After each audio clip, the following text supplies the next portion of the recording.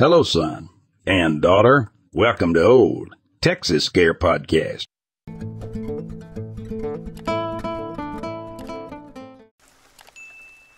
To start off, my name is Marshall. I started my job as a park ranger a little around 6 months ago. I got this job fairly quickly because the other rangers quit 10 months in. I thought it was very odd, but the pay was nice, and I've always loved nature and animals, so I thought this would be the right job for me. For the first 2 months, nothing really happened. It was the middle of summer, so besides the annoying, buzzing mosquitoes and the restless spiders that would somehow build a full spider web overnight around my Jeep, everything was normal.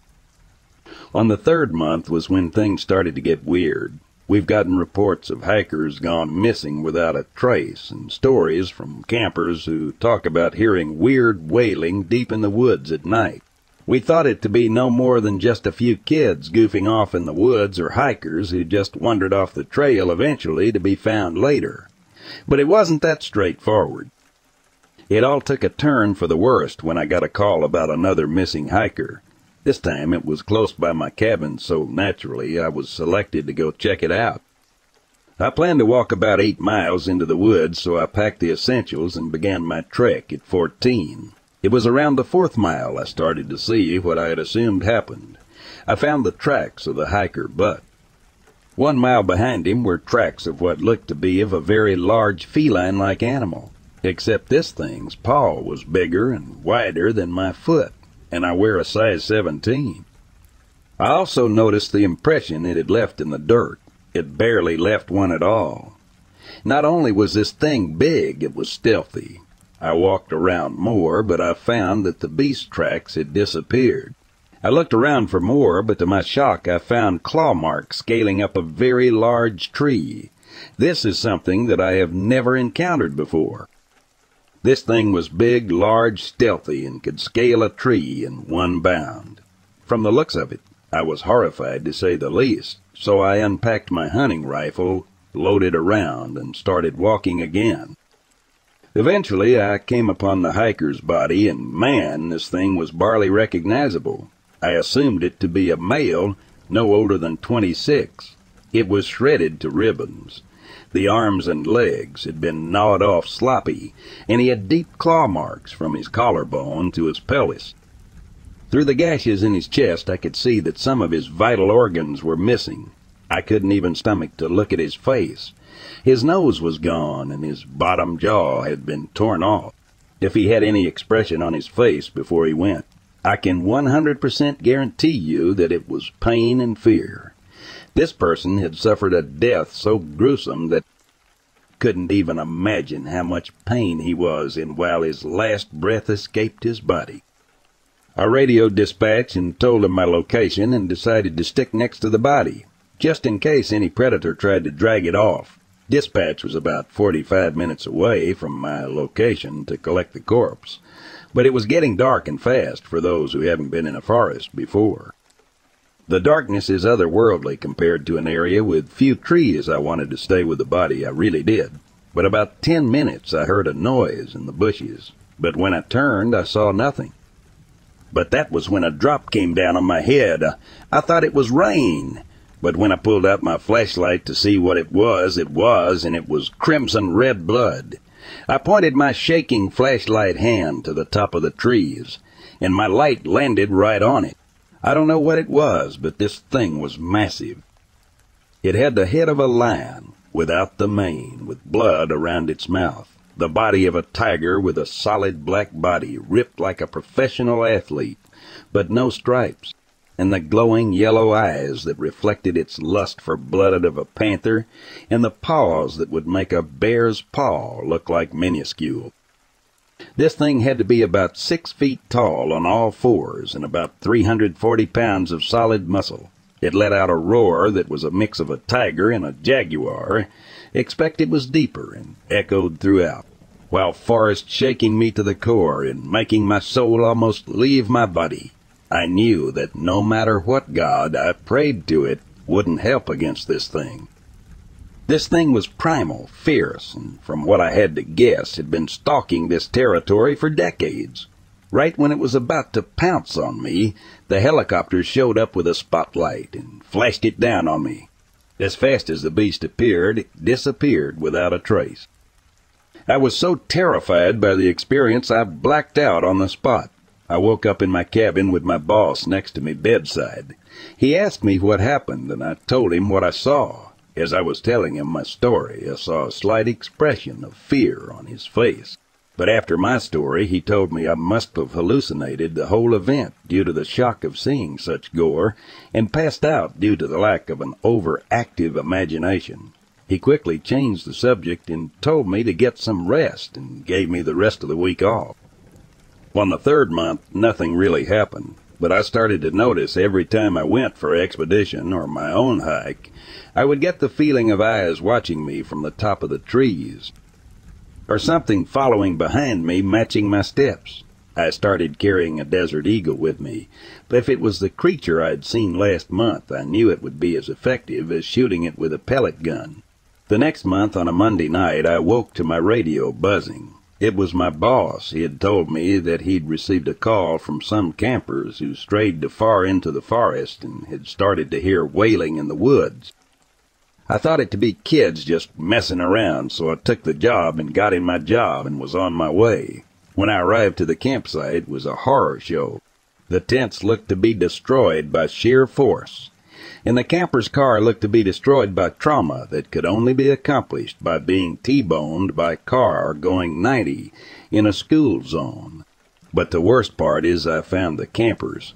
Their body parts were all over the campsite and blood-stained every area. Knowing better this time, I bought a shotgun and loaded it with nothing but buckshot. I put my headlamp on and started searching the area for what could have caused such devastation in such a short amount of time. From my investigation, I found footprints of what looked to be of human origin. I followed them thinking that it would be a surviving camper, but as I followed them, they shifted from human to bear. I started to think that the survivor was mauled by a bear. I hurried my pace and I saw a man.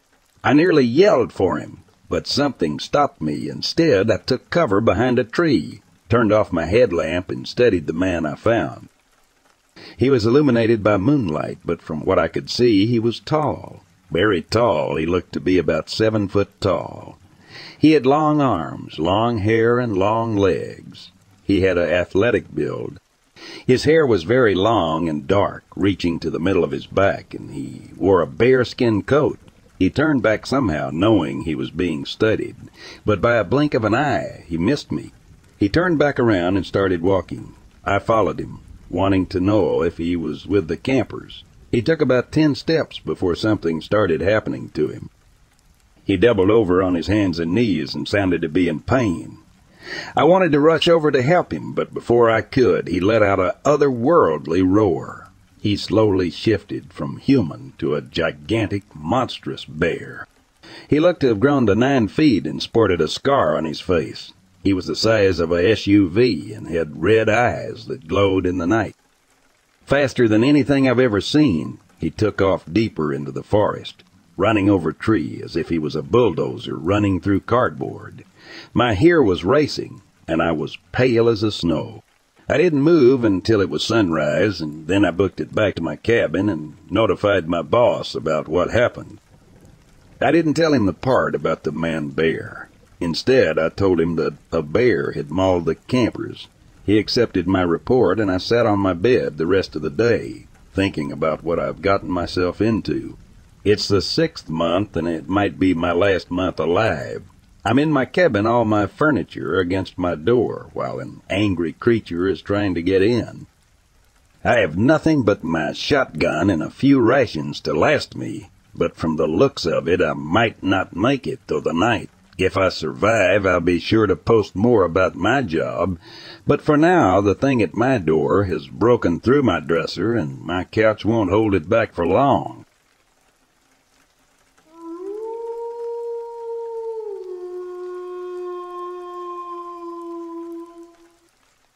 On October 6th, I found myself sitting across from Orion S., a man whose name had become synonymous with Bigfoot investigations. His story was one that had always intrigued me. and finally I had the chance to hear it firsthand.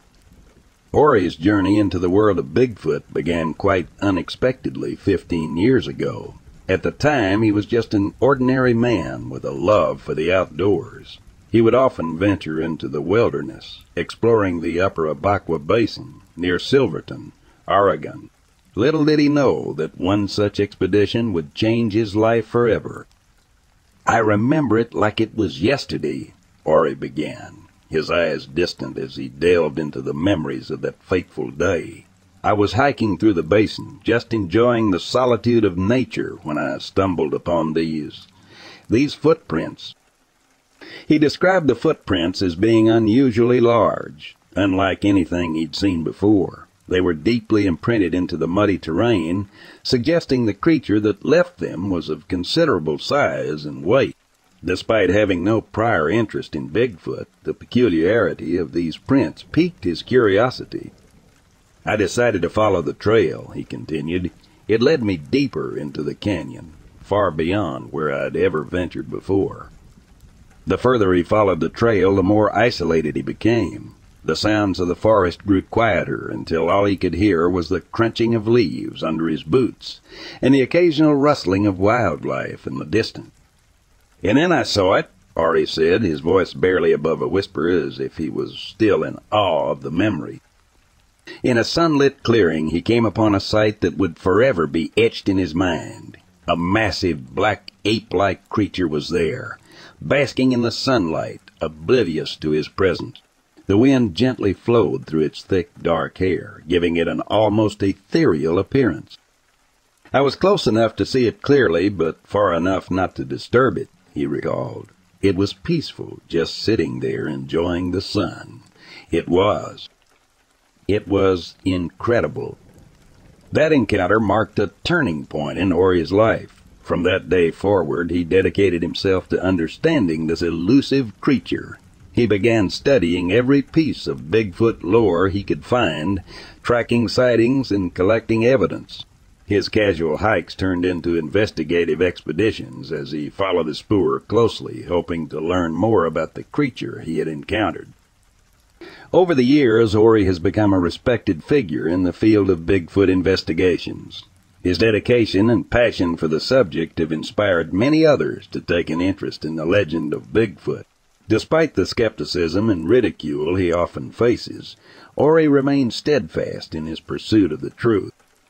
As our conversation came to an end, I couldn't help but feel a sense of awe at Ori's story. His encounter with the creature, his subsequent journey into the world of Bigfoot, all spoke of a man who dared to delve into the unknown, driven by curiosity and a desire to understand.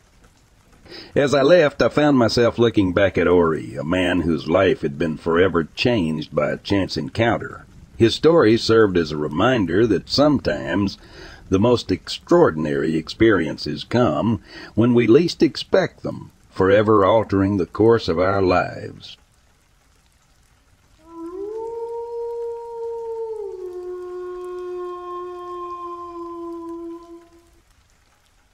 In the early 80s, 4 of us decided to take a trip down to the Snake River, which was about 5 miles from the town we lived in.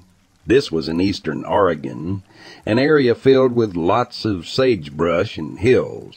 It was at the beginning of winter, so there was only a slight amount of snow on the ground. We knew it was going to be a full moon that night and anticipated a spectacular view of the river. The group consisted of me, my husband, my sister, and her boyfriend. We were driving a '68 Mustang, feeling quite cool. We had some beer and weed, planning to just relax and enjoy the night. We headed out around 11 o'clock to a recreational area where people could camp and launch their boats. To get into the place, you have to leave the main road and drive on dirt and gravel dipping down toward the boat docks before looping onto the upper portion of the parking lot. Everything was going well. The moon lit things up enough that you could make out shapes around you. We had just parked the car and were talking. My husband lit up a joint and then passed it to me. We were in the front seats, my sister and her boyfriend in the back. Just as I was getting ready to take my hit, I saw something move out in front of the car, maybe 20 yards out. My first thought was that maybe it was a deer. I was turning to pass the joint back when I saw it moving to the right of the car. My sister knew something was up right away. She was about to ask what was wrong when she saw this thing moving toward the back of the car. Note that I'd barely taken a hit. My sister didn't smoke or drink, and no one else had time to do so. All of us were sober. We both said, "What is that?" The guys asked what, and we said, "Something is out there." They just started to laugh, but then they saw it moving around the left of the car. At that point, I got goosebumps all over my body, and I had a very bad feeling about the whole situation. This thing moved around to the front of the car again, but I noticed it was closer than before. At that point, I wanted to get out of there fast. Of course, I was totally spooked, and the guys wanted to know what it was. This thing had circled the car once more, and when it got in front of it again, my husband hit the headlights. Nothing. What the hell? It had been just right there a second before. When he hit the headlamp, it was on the right side of the car again, much closer than before. We just couldn't tell what it was. By this time, my sister, who was only 13, was freaking out, and so was I. We kept yelling for my husband to get us the F out of there. He must have been creeped out too, because he started the car, slammed into reverse, and spun out of there backwards, heading for the loop so we could get back to the main road. We skidded around the loop, dropped down toward the boat docks, and began a slight climb up to the main road. We thought we were in the clear, but just then, the scariest thing I had ever experienced, up until that time in my life, happened. As we began to climb out at the edge of the headlights, but in plain view, a creature appeared. It stood upright like a person, but was extremely skinny and covered in long, kind of silvery brown hair.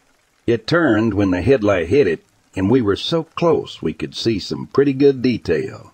This thing looked directly into my eyes, and I swear it was giving me a good once over, as if to memorize my face or something.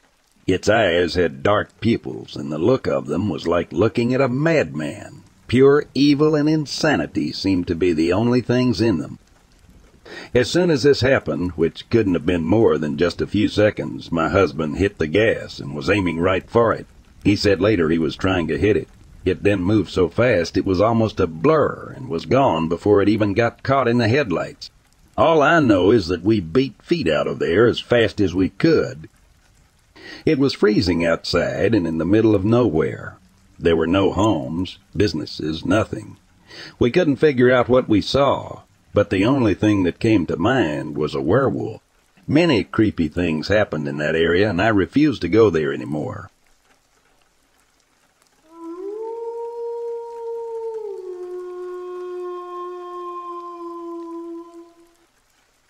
My sister, who was a veterinarian, my ex-girlfriend, and I had been on a road trip. After finishing dinner at the Sizzler in Bend, we decided to head south to find a spot to camp for the night.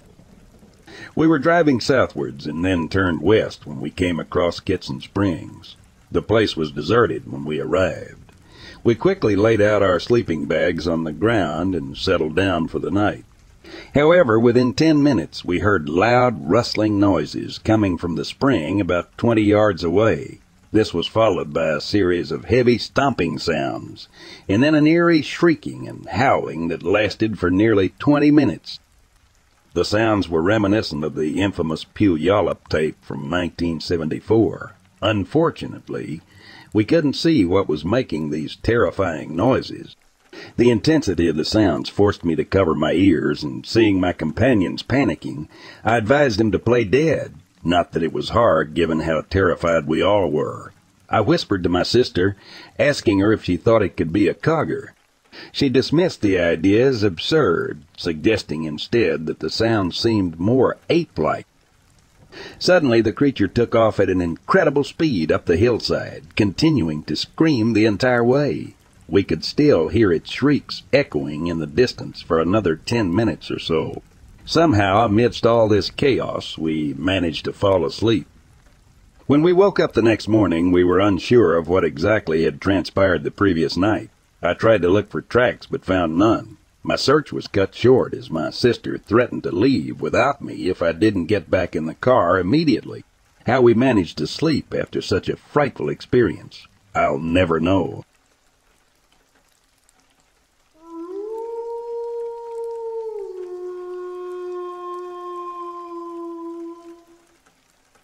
Okay, this story still gives me chills when I think about it. I know I took LSD, but I swear this was no illusion. Or at least it did not feel like or seem like it. I've done LSD shrooms damn plenty of times. Me and my ex-wife were chilling in my old apartment in Arizona. It starts inside, then goes outside. We wanted a good night, and I had prepared Jack Daniels, weed, and 1 tab, each of LSD. We drop the tabs at the house and smoke a bit.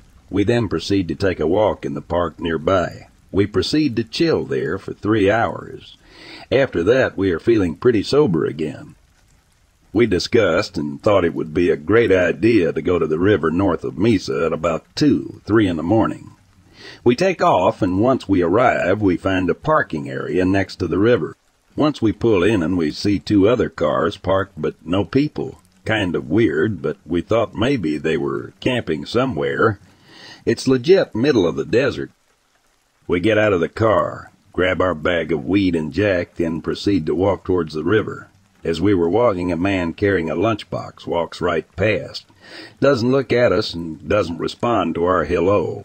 He legit just walks off into the desert, into the darkness. We thought it was weird, but whatever. So there we are at about 3 in the morning, just chilling at the river, smoking away. Then I hear a baby crying and splashing noises. Mind you, this is probably 5, 6 hours after dropping. I say nothing at first, thinking I'm still maybe tripping. The hairs on my skin raise up as I hear the sound again, and then my ex turns to me and says, "You hear that too, right?" Biff! My stomach sinks that very moment, and the crying sounds exactly like baby, not a mountain lion or bobcat. Gets louder, and the splashing is louder. So I spring into action, thinking it's a child, and escort my ex to the car, give her the keys, and lock the door. I pull out my sidearm. Gun is at the ready, not pointed, finger off trigger, of course, in case it's someone, the strange man, who is harming a child. I shine a flashlight and proceed to close in on the noise, as it has not stopped making noise. My heart is racing, but I move forward, calling out, "Is anybody there?" And the noise would stop every time I called out, but then start again. Baby crying and splashing in water. As soon as my flashlight lights gets close to lighting up the area that's making a noise, I see a dark figure, probably 5 feet or under, but a thicker build, hunched over the river and staring at me. Noise stops. Figure jumps in water. Loud audible splashing, and then starts racing towards me down the river. I split, regroup with the ex, and get out of Dodge. I highly doubt there was a child at all. At least I hope so. But that terrified me. I'm 100% that was no hallucination. But I did take LSD. Anyways, yeah, that's my scary story.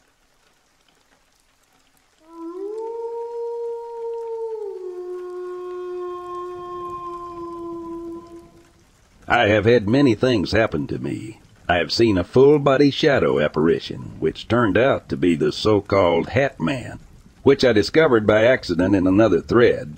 I've seen objects move, sometimes 2 objects at the same time that are 10 feet apart. I have had my locked door open and close on its own, which requires another thread to explain. There's a lot of details to it.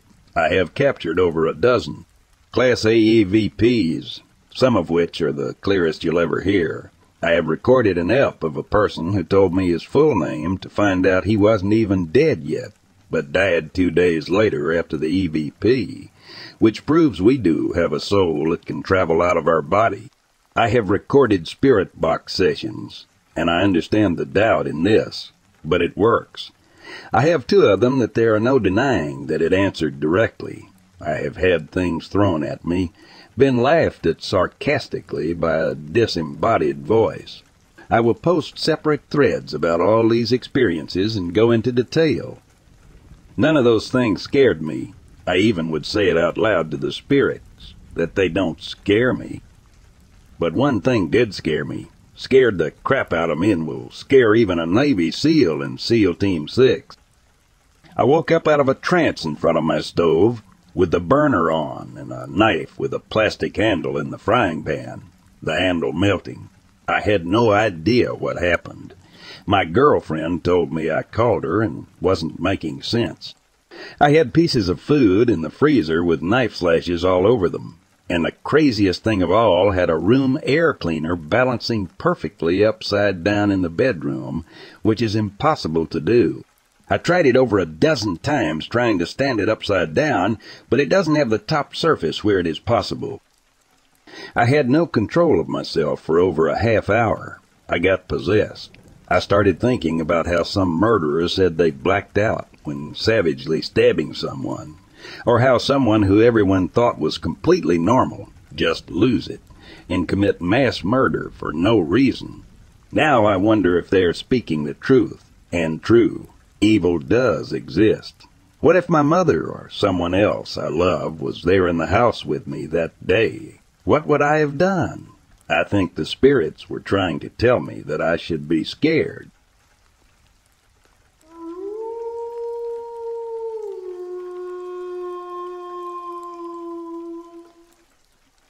Me and my ex-boyfriend broke up about 10 years ago.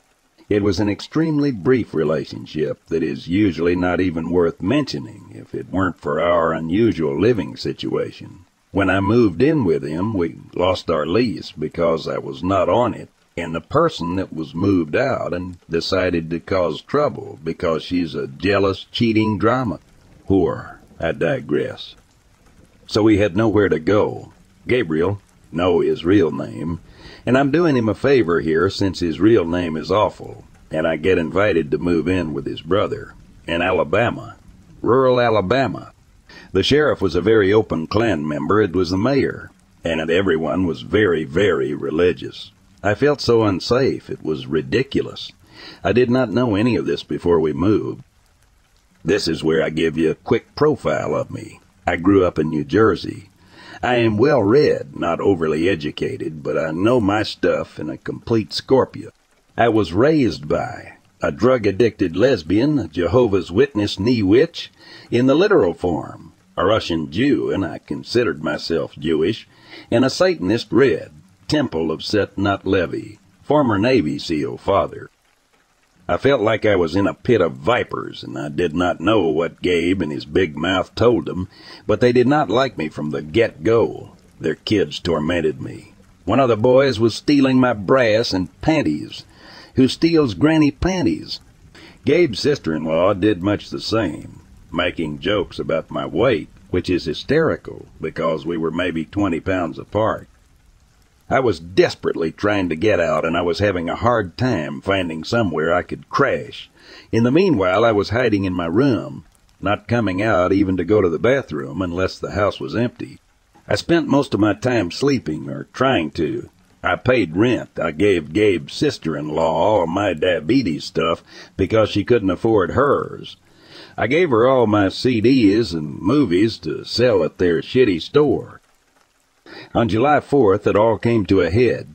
I am afraid of fireworks, so I elected not to take part in the local festivities that night, not just because of the fireworks, but because I ceased to have a real name, and I was either called Jersey or Yankee, and not in a friendly way.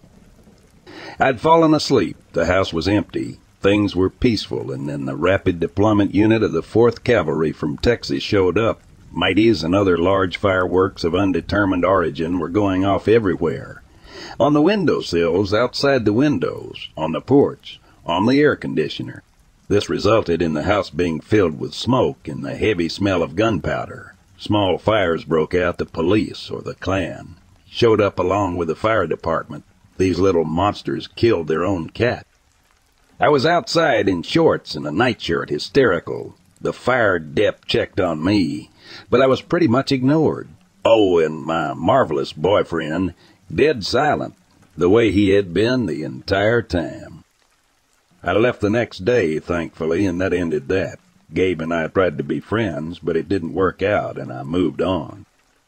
It's been years since all that happened. I'm married. I have cats who are not on fire. I live in a place that's only slightly weird. I get an email this morning, a long one, to my old email address that I check like once a month. It was Gabe. His brother had had a serious stroke, and he'd recently gone to see them in Alabama. They had moved to a house down the street a bit and were renting out the house he and I lived in, or repeatedly renting it out. He told me after I left, and he left shortly thereafter. His sister-in-law and brother started having issues. About 6 months after we left, things started to break. The pool cracked, plumbing backed up, things like that. The house was in complete disrepair, and they were pigs, just absolute pigs who would throw food in the backyard, not like composting, and who would leave wet clothing on the floor, until it molded, so none of this is really interesting. When the kids left, one got married, two went to prison, apparently. It was just the sister-in-law and the brother. The brother was staying most of the time out of state, where he was a pit boss in a casino, so the sister-in-law was alone. For Gabe, she started to see things out of the corner of her eye, and sometimes she'd hear music coming from the now empty room I stayed in. She started to hear sobbing and crying, and firecrackers, and smell the flesh of burned animals and gunpowder. Finally, one night she said she heard noises and got up to investigate, and she said she saw me standing in the bedroom doorway with a look of pure hate on my face. She said I ran after her. Lol, I run for nothing. And then I was gone. They called in a minister. They should have called a rabbi too, but nothing worked. They rented out the house. No one stays for long. The pool breaks constantly. I did love their pool. They keep smelling strawberries. I used to, and sometimes still, wear a strawberry and champagne body spray, hearing music and seeing a light brown-haired, cute fat chick walking around their house. So Gabe was emailing me too. I am not a witch. I have dabbled in such things like 5 times. So yeah, not a hex. Not from me, anyway. I didn't respond because, well, what am I going to say? I did tell my father what happened a bit after everything happened. So I guess you never know.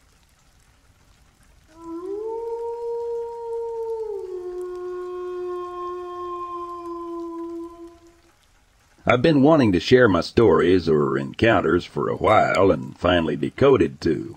So, here you go. Feel free to let me know if you've had anything similar happen or just your thoughts. Growing up, I lived with my mother, father, and older brother. We had a 2-story home. Nothing fancy or anything.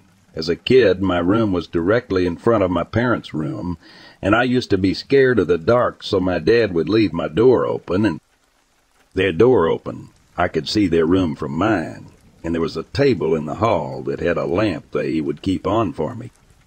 My bed was against the back wall, and I sleep on my side, so I was always facing the hall. One night I remember waking up, and I was facing my door. I could see my parents' door was closed. I'm not sure what or how long I was staring out the hallway. This was almost 20 years ago. But I do vividly remember this dark, human-like figure standing at my door. It was full black, long arms. The fingers went past where knees would be, and it had this bright yellow eyes. It was nearly touching the top of my door frame, so it had to have been 6 foot or something. I don't know how tall doors are. I remember staring at it and it staring back, but I couldn't make out any other distinct figures besides its eyes. Even today, I will never sleep with my back, not against the wall, nor do I ever leave my door open for anything. Just a subconscious thing, I guess. Not long after this incident, my mother, who has always had mental illnesses, had a breakdown. I remember her running through the house screaming that there were demons, spirits, and entities trying to harm me. She was later diagnosed with bipolar and schizophrenia.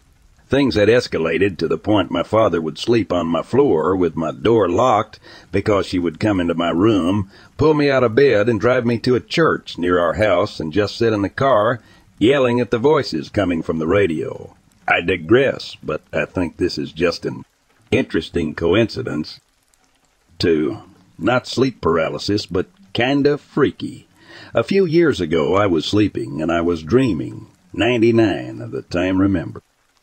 My dreams, and they are all messed up in their own way, but I never had a dream like this before or since. In my dream I was in the woods. It was foggy, and I couldn't figure out why or what I was doing there, but I had this overwhelming sense. I needed to run. So I did. I ran until I got to the edge of the woods and I could see my house in the distance. Now I live in a neighborhood, but in my dream, my house was the only one I could see. No streets, not lights, no cars, nothing. I ran into my house, and you know when you dream of someone you know things are different. But like you know where you are, just it doesn't look like it's supposed to. Does that make sense? Well, in this dream, everything looks exactly like it does when I'm awake. So I run upstairs and I turn the corn from the stairs, and I'm standing in front of my door, which is right next to my dad's. For some reason, I stop and look at my dad's room. Used to be my mother's. They'd been divorced for 2 decades. And I could see a light on, in a shadow, like someone is standing behind it. Then I hear this voice in my head that just screams he's coming, so I yank open the door to my room, and I see myself sleeping in my bed. I jump into my body, and as soon as I do, I wake up. 3. Not my story, but my cousin who used to live with us.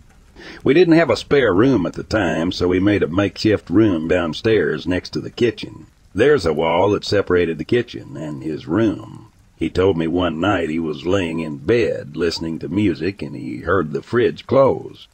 Assuming it was me or my brother, he called out our names because it was late and no one answered. He then told me after he called out a second time, he saw a boy poke his head around the corner and look at him. He didn't get a good look at who the boy was, but he said he had to have been less than 5 foot, and at the time my brother was in high school and well over that height. He said it freaked him the F out. For some context, my cousin was in his late 20s at the time. Just got out of prison, 6'4", and built like a truck. He is not one to easily scare. 4. I was laying down one afternoon for a nap, and I had my dog laying next to me. I was sleeping on my back, and my head was turned toward the wall. I got this weird feeling my body was cold, and I just had this overwhelming fear. Now my eyes were closed, and for some reason I was afraid to open them. Even with them closed, I could make out this old lady's face staring at me. I couldn't see a body or anything, just face and hair, and she was inches away from my face. Now, it could have just been my imagination. I just remember the feeling too strongly. 5. As a child, we had a Dalmatian named Skip. Best dog I've ever had. Loyal, brave, smart, beautiful boy. One day I was home alone watching TV doing kid stuff. I was probably 14. Anyway, we were downstairs and he was asleep at my feet. Next thing I know, there's a loud crash upstairs, almost like a lamp fell over. Skip instantly sat up, started growling, and ran upstairs.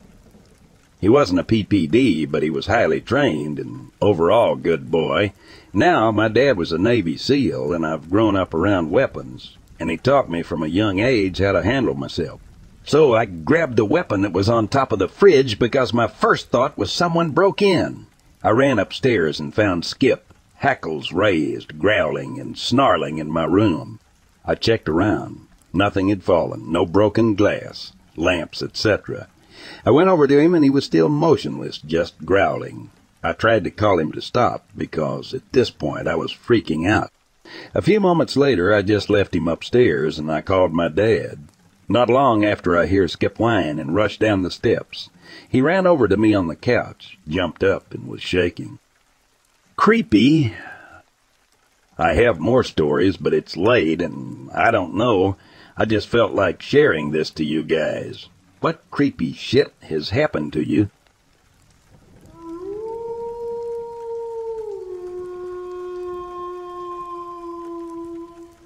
So I decided, after perusing this wonderful little place, to share the occasions of hauntings and history of my childhood home.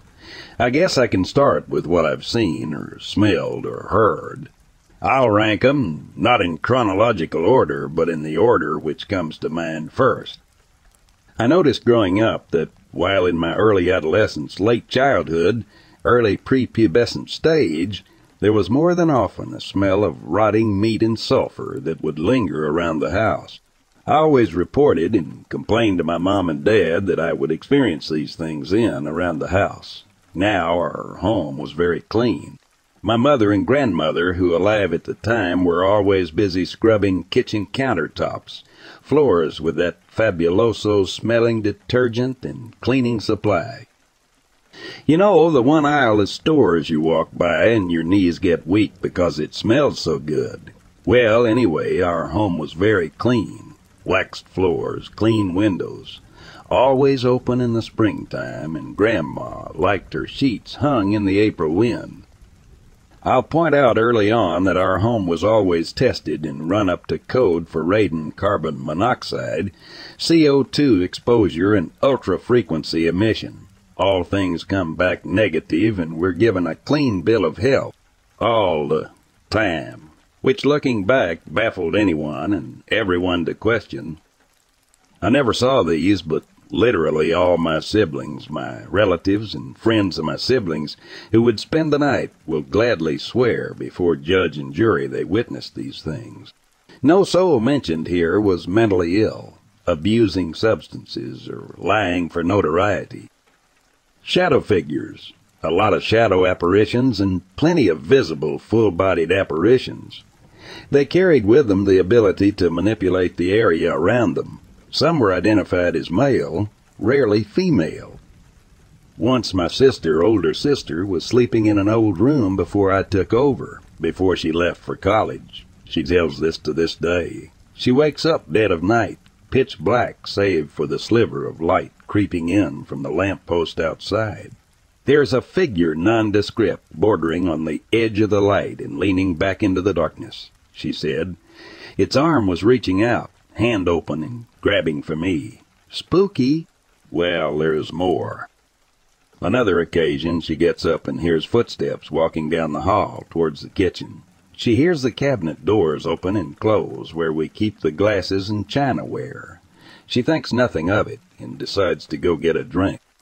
Upon entering the kitchen, she sees all cabinet doors wide open and there isn't a member of the family awake. I have heard footsteps and saw a door handle move. Some years back, I come home from school and I wanted to make a PB&J. So I'm standing at the counter when from behind me I hear heavy footsteps slamming up the stairs. My first thought, so we're doing this now. I saw the door handle jiggle like a hand was grasping around and twisting it. Never opened. I promptly make myself forget about it because despite being the size of a grizzly bear with the attitude of a teddy bear, I get scared of things very easily. Seriously, I've jumped at my own shadow before, several times. Back to the story. My younger sister comes home from college. Wasn't that far away she drove to and from, and follows in my footstep and makes a Sammy. She hears it and sees it. The heavy footsteps, the door handle. She freak out because she's seen more stuff than I have and is more adept at the hauntings than I was. Backstory, I'm a devout Catholic, have been all my life and will die one. My room at the time and now looks like a chapel, which there is a reason for. My family has a theory that I wasn't screwed with as much was because I was the only one in the house with more than one crucifix in the room. So my brother comes home from work. We promptly tell him. Being former military and security forces, he gets his .45 and does a sweep of the property. No sign of forced entry. Basement is empty and undefiled by supposed occupying creeps. Hopefully this small novel hasn't lost you. But wait, there's more. My brother has seen things levitate several times. Of course I call BS. Who wouldn't? 9 or 10, there is always a logical explanation for things to occur. Hell, even exorcists are ardent skeptics. Anyways, he had seen his shoe fly across the room. He woke up one night to find his pillow standing stock still. Seriously, standing straight up. He's seen shadow apparitions and has heard his name whispered and called as have I. It's horrifying when it happens to you. There's more from him. I'll have to ask and write it down if you all want. I witnessed with my own two eyes the door to my parents' bedroom swing, open and close by itself, windows closed, no draft, no string. I saw it, and it still scares me. I've heard the multitude of whispers in my own home. Seriously, it sounded as if a whole party of people just decided to whisper, rock and have it out. My house, well, my whole family is old. School Catholic. When I say old school, I mean this. The modern world lost touch with the idea of the demonic long ago. The world has misinterpreted the signs. The demonic have actually increased, prompting the Vatican to release the Roman ritual of solemn exorcism to Protestant denominations. Think about what I just said. There are certain denominations who don't even have the belief in the diabolic or the rite of exorcism. Old school Catholics have the firm teachings of exorcist, light, meaning that all Catholics before Vatican II were basically little non-ordained exorcists running around. If you're curious, look up Catholic Deliverance Ministry. They're the grandchild of the olden ways. So I spoke of this to bring this point home. My sister, older, whom I love absolutely dearly, I would do anything for her in a heartbeat. She's my best friend. But she's an absolute window licker when it comes to this story. She and her window-licking friends used an OJ board in the basement. Send in the priest. That house has been blessed a total of 5 times. Oh, don't get me wrong. It always was peaceful for long durations, until the activity just reappeared like a bad penny. Here I am, here to haunt. Part break. Electric Boogaloo 2. I want to make this perfectly clear. In no way am I falsifying information or creating this for the purpose to have notoriety. This all happened in our lives and the lives of relatives and my siblings' friends. Have changed because of it. I do not believe in lying for the sake of fame or popularity. I have seen many others do this sort of thing and come to find they lied or completely made things up. So with that out of the way, let's get into this. Preface. I use language that can be devotional, which means passionate or emotional, because I view this part of my life deeply traumatic. Further backstory. I'm from Missouri, born and raised. Still live within the good old show, me state. As many people don't know who are historians or haven't lived past the age of 50 like my relatives, have explained to myself in my ripe old age of 21.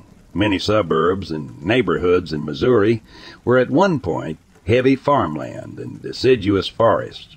Before MoDOT and the encroaching federal and local state government zoning commissions decided to carve through the karst topography and woodland to lay down I-270, I-95 and I-60, which are major interstate systems here in Mo.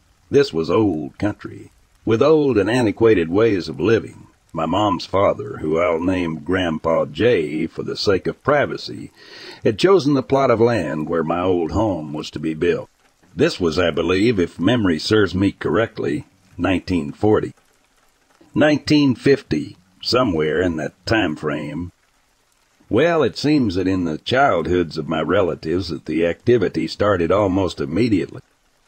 I'll start with the one that still boggles me today and I really wish I knew more about.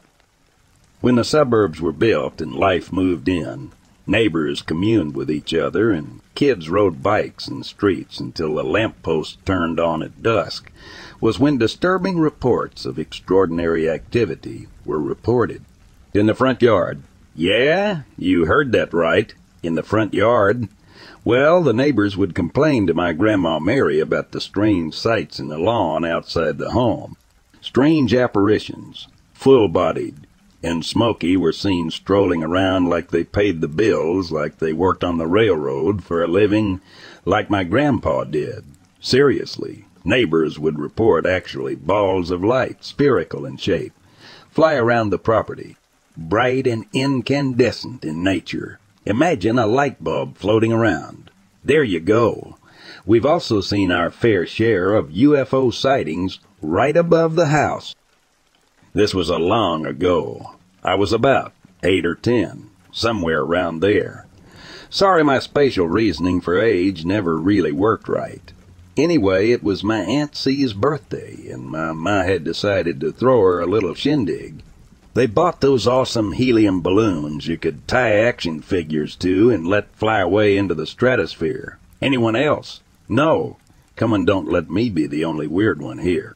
Anyway, I remember begging to take just one of the balloons and let it free into the upper ionosphere, and hopefully the ISS would see it. Well, we know they pop when they get too high, and they just float back down. I'm getting way off track here. Anyway, I run outside barefoot because in Missouri, middle-class families did not and still don't believe in shoes. Seriously, if I hear the tornado sirens go off, I'll be outside with a 6, packed barefoot and staring up at the sky. So I run outside with my little helium-filled balloon and let it go. Let it go. I'm one with the wicked sky. Now, as a little boy, I'm looking up and laughing at the fact that balloons just float. Well, I see this strange movement above my neighbor's tree. I'll describe it as best I can. It had the general shape of a large triangle and was almost clear. I saw almost because it had a form of transparency to it, but the 3 sides that connected to vertices or lights were gray in color. It looked like it had a cloaking device. On the bottom, if that makes sense, there were 3 lights, as I described, that were brighter than the craft itself. I know it wasn't a B-2 stealth bomber because the shape was perfectly triangular. Perfect. So what do? I run on inside and start doing the courage the cowardly dog gibberish. Eventually, my mom and my aunt are standing outside looking at this thing. I will remember that for as long as I am able. Still have dreams about it sometimes. Which, coincidentally, there was an old home video of my dad capturing some sort of Phoenix Light scenario over the house. I wish I'm making this up. Trust me, I wish I had all those years of looking over shoulder and feeling watched redone. I'd give anything to be able to sleep without the covers over my head for once. I still peek around corners, and I refuse to be a dark room for more than a minute. My relatives' childhood or parents. So I gave a little backstory on the house. When my mom and uncles and aunts were children, they would report the near same experiences, just without the demonic activity. My mom, when she was a little girl, they all shared bunk beds. She tells this story the same way after all these years. She wakes up in the middle of the night, feeling a presence. She turns over and opens her eyes. At the foot of the bed are an older man and an older woman dressed in antique clothing, full-bodied, eyes wide, staring at her. Now, of course, these folks are not alive. My mom lets out this almighty cry, and she said they dissolved into a fine mist and just poof, like they were never there. As this is a multi-part story, I'll of course have new information throughout. My memory blocks a lot of this stuff out. But whatever you want to know, I'll write down. Grandpa, you see, Grandpa, Christ rest his soul, before he passed worked on the railroad as a switchman, and before that was a paratrooper in World War II for the 82nd Airborne Division, a job that requires superior agility and timing, and as a result took a lot of energy from him. My grandpa was a tall scrapper of a man who loved nothing more than to come home with bloody scraped knuckles and tired eyes. This experience is told from my mom's POV. My ma tells it the same way still. They're sitting in the living room couch, pregnant with my sister. We had a linen closet in the hallway. Back then the doors were foldable, and they were made out of cold, rolled steel, really heavy and guided on a track system. It was open and ready to be used for receiving the linens. I tell you that it's steel because my mom says to this day, with speed unmatched, the steel enamel-colored door folded and slammed shut. Cue my grandpa, whose bedroom was located 4 feet from his door. Grandpa and Grandma's door slams open. An angry-looking Grandpa Jay strolls out, bedraggled. Who in the hell slammed the door? Now, Grandpa Jay didn't believe in anything extraordinary or supernatural of the sort. He pauses, and my mom said it. He looked at her and said, "Why is it so cold in here? Make of it what you will." But no draft or wind could move those doors with any force required. It takes a hand or muscle movement to close those doors. My Uncle Jay experienced a lot of activity form what my mom has spoken of. The theory running around is that he was traumatized from it and refuses to believe or speak of what happened to him. I really wish he would open up. I mean, he was in the Navy, sailed on a destroyer around the Pacific, sailed through a typhoon, and still regales me about how awesome it was. My Aunt C. I'll get to her in part 3. Don't worry, I'm seeing this through. The year 2000. My Grandpa K., my mom's father-in-law, and my dad's dad was, before his passing, Christ rest his soul, a machinist and a police officer by trade. The house had a carport instead of the garages you see mainly in suburbs or local areas, held up by 2 large support beams made of sturdy wood and concrete. Well, the roof was sagging over the car. Port and Grandpa K jacked up the support beams to fix the roof. Now, to fix the support beams, you need to tear out the portion of driveway. We had a black asphalt driveway that looked like hell. So he rips up part of the asphalt and goes completely still and silent. He had uncovered a pine box. A child's pine box. In other words, a child's casket. He made my mom swear they would never rip the driveway or replace it, because if the EPA found out about said incident, they would tear the property in half looking for it and refuse to cover the damages.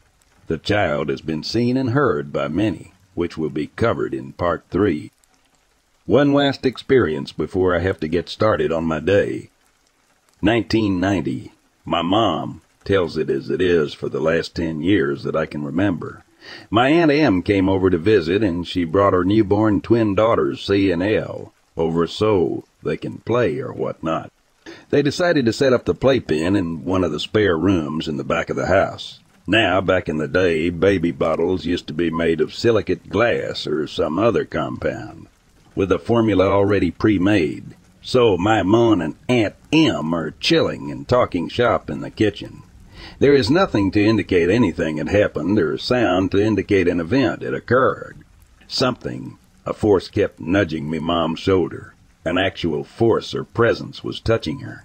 All she knows, something was telling her, instinctively to check on the babies. So my mom gives in and goes down the hall.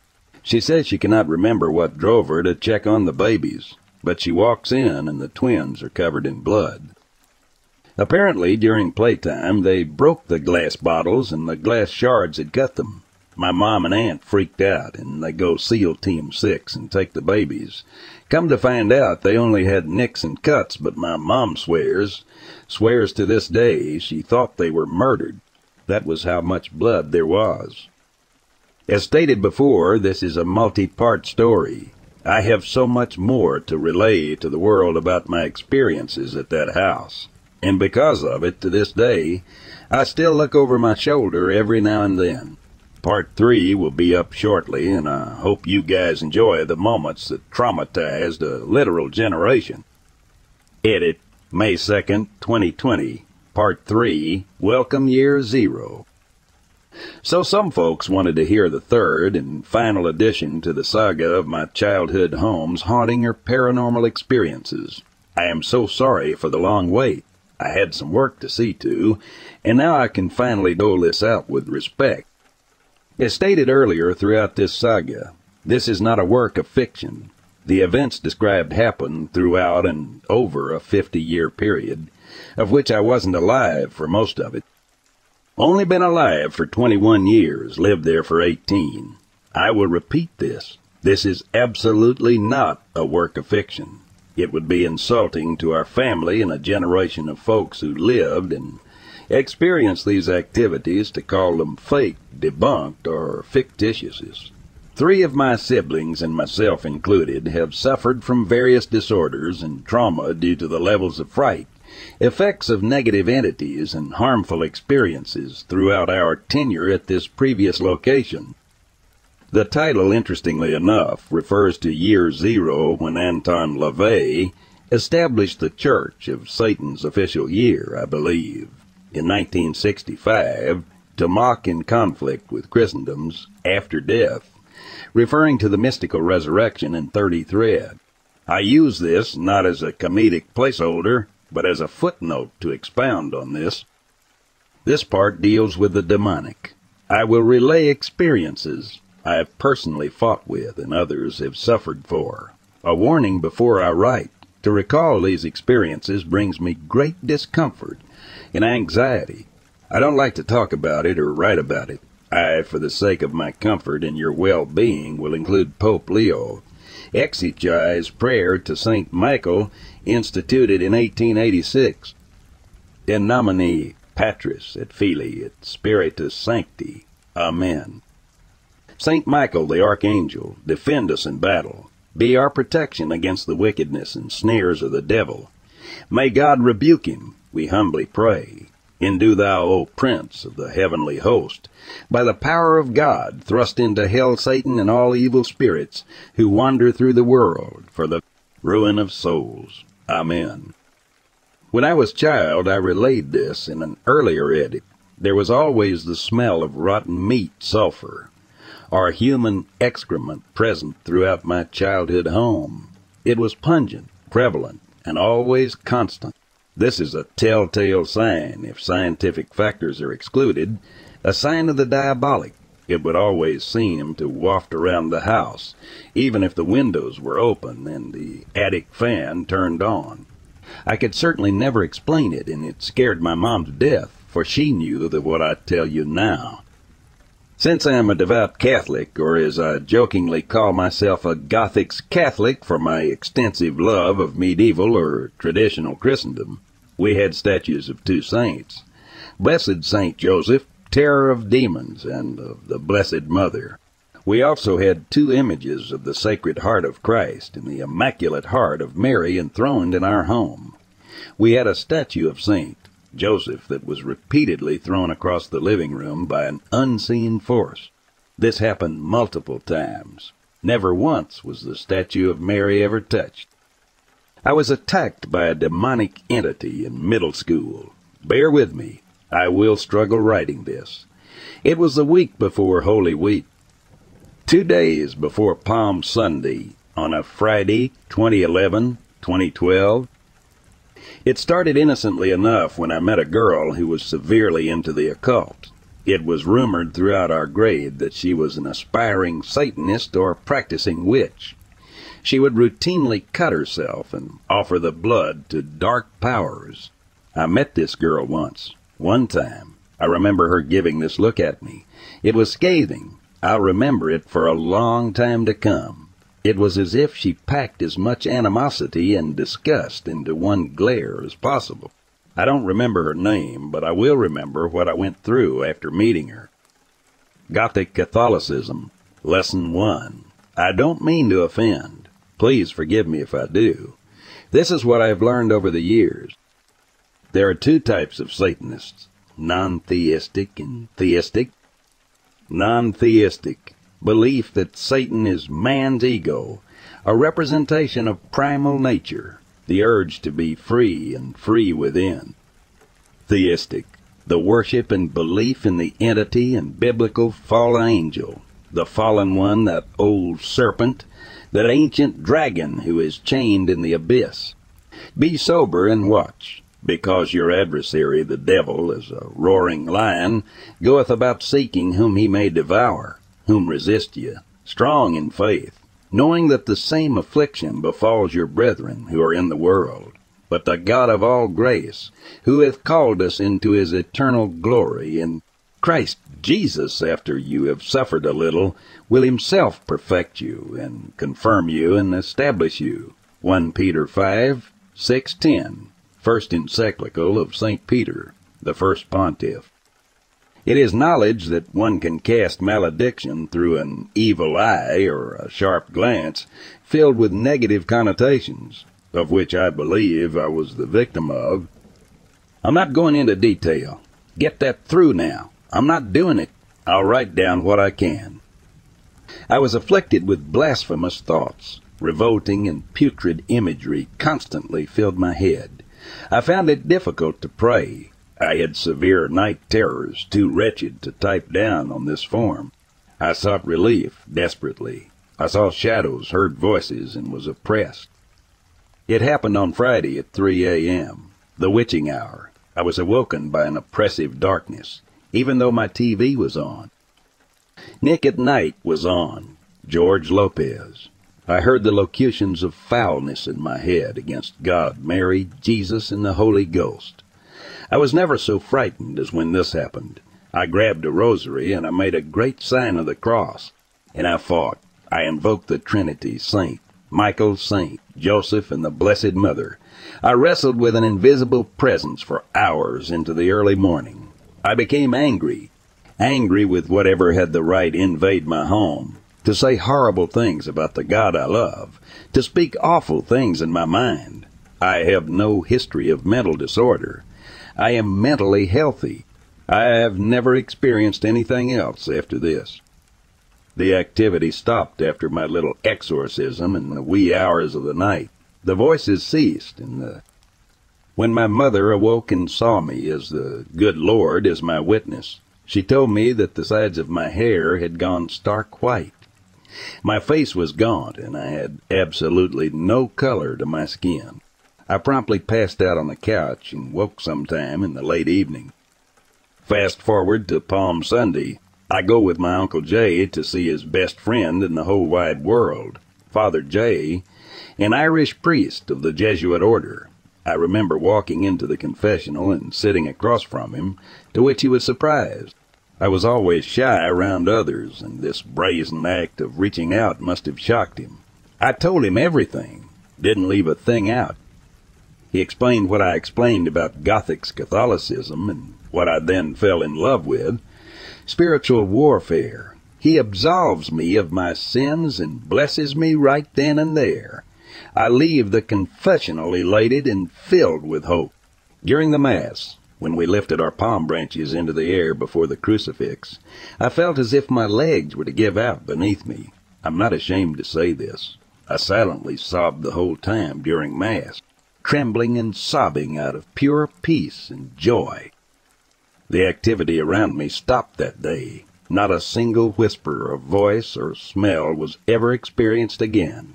I was given a blessed necklace of St. Michael, which I've never taken off in over a decade. Skip forward late high school. I was moving out of my room, and we had these old wooden doors with that thick varnish about them, you know. Well, I'm walking past it, and my eye catches something. On the door, imprinted into the varnish, was a face. I'm not talking pareidolia or seeing Jesus in a taco. I'm talking a real face. Eyebrows, eyelids, eyes, nose, lips, teeth, and a shape of a head. It was not in any way a human face, and it was expressing the visible sign of screaming. Eyes wide and mouth open in a silent scream. I wish I was making this up. I promise this is real. I swear to it to my dying day. Its expression was that of fear, like it saw something that made it howl with terror. Something powerful made it imprint itself on the wood. I always kept a crucifix above my door, oddly enough. I remember looking up at the crucifix and smiling. When we replaced the doors in the house with 6-paneled white ones, I made sure I cut that old door in half and break it over my knee. I've been at peace ever since. If anything else, this is my testimony that evil exists in ways that man has no idea about. My oldest sister used an Owie J board in the basement, the window licker. Not the other one with a brain. Her and her window-licking friends decided to use that piece of wicked wood and literally let all hell break loose. This was years ago when I was little. This is what started the darkness. Story time. So, they get together and do this activity, which I asked about not too recently. She reported feeling weird about it, but no noticeable events occurred during the session, like it's therapy or something. Time goes by and activity starts to pick up. Well, my oldest sister and her mush-head friends decided to do an EVP session or ghost hunt in the dead hours of night while our parents went someplace else. They caught the following: the voice of a little girl saying, "He's here," and running away from the microphone, followed by a deep guttural growl before the tape shut off completely. My father is a retired police officer. He worked a tremendous amount of nights. There was an event where he came home, started stripping off his vest and gun belt. He walks into the bedroom where my mom was sleeping. To his utter shock, he sees the blacker shadow form of a male figure leering over my mother. Out of instinct, he racks the slide and chambers around, which in turn causes the figure to look up and promptly dissolve into fine shadow and literally disappear. I called BS to his face one day, was promptly told he wasn't joking, and was corroborated by Mom. My Aunt C was involved into the occult. She had witch friends and physic friends come over and cleanse the house all the time. It never worked, just made it worse. Well, one time, one of them backed up what we learned about the land on which it was built. We learned that the land previously belonged to a couple who had lost children. From what I'm told, an older man and older woman farmed the land before the subdivision, took up the land after they passed, to which they buried their child in a pine box, which I described in part electric boogaloo. The physic friend of my aunt comes in and immediately hits the nail on the head. Here's the thing, she was never told of the home. She was never told of the history or activity that happened. She didn't even know about my family until Aunt C told her afterwards. I moved out after high school and never looked back. We sold the house to another family on the first day of showing it. They say the supernatural can lure others into locations. I believe it. I just hope the folks who live there aren't as harassed as we were. This is all I can remember. I hope you all enjoyed our experiences. Thanks for reading.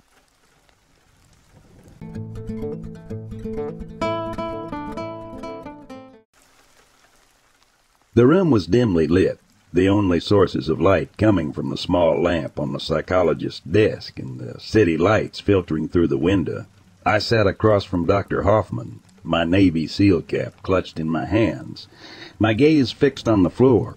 It had been weeks since I returned from that mission, but the memories were still fresh in my mind, haunting me like a relentless ghost.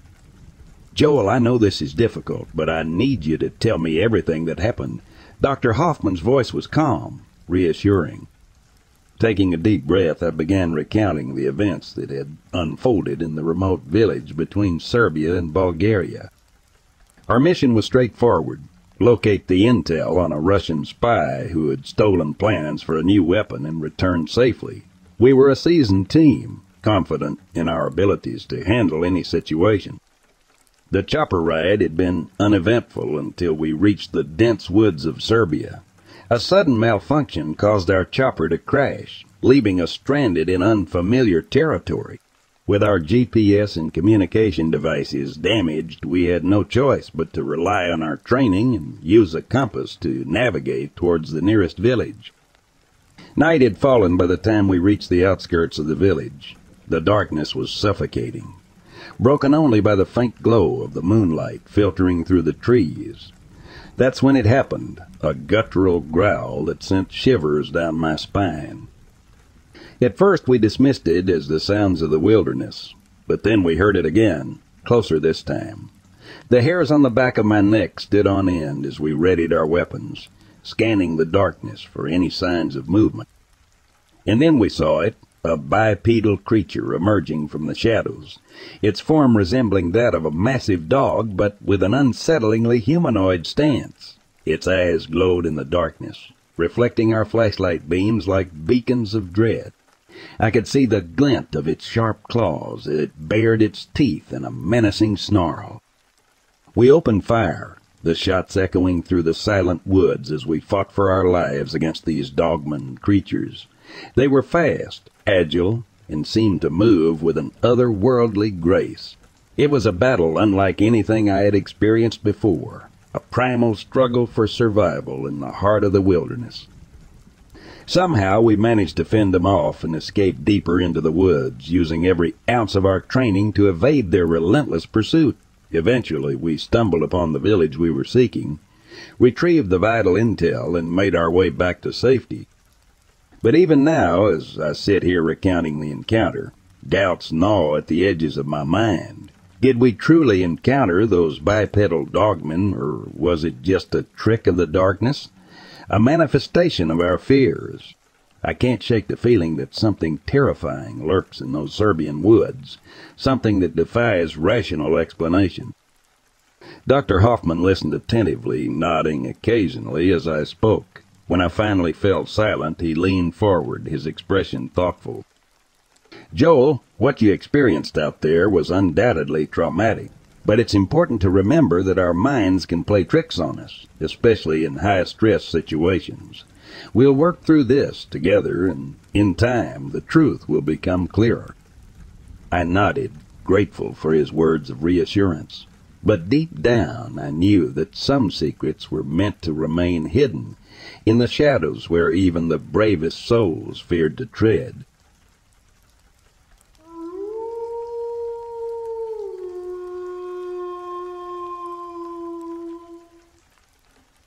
While my mother and I were grouse hunting up by Bina on 6 Mile Lake Road in the Mud Goose Management Area, we both witnessed a Bigfoot. We were traveling down 127 from east to west, and my mom said, "Whoa, back up," down Trail 20, 266 near the bend. We saw a Bigfoot off the trail in the grassy ditch, and it slowly moved off the trail west to east. My mom asked me if it felt like it moved in super slow motion. I concurred. The ditch at the site was 3 feet down the grass at the side of the trail, was 3 feet tall, and the upper torso was 4 feet above the grass, leaving the Bigfoot to be approximately 10 feet tall. We drove to the spot and both noticed a strong sulfur or rotting vegetation. When I got out of the car and immediately felt all my hair stand up on my body, I checked for any sign of footprints on the road. I could not see any due to the gravel being very packed down. There was a small bit of gravel disturbed in one spot near the west side of the road shoulder. We later got stopped by the local co-conservation officer, aka game warden, checks on hunters. When we mentioned what we had seen and where it was, he remarked that's where people have been reported seeing a Bigfoot.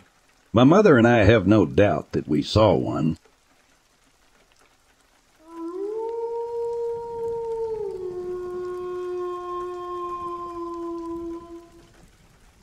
This happened in 2011 when I was in training for Peace Corps service in Cape Town, South Africa.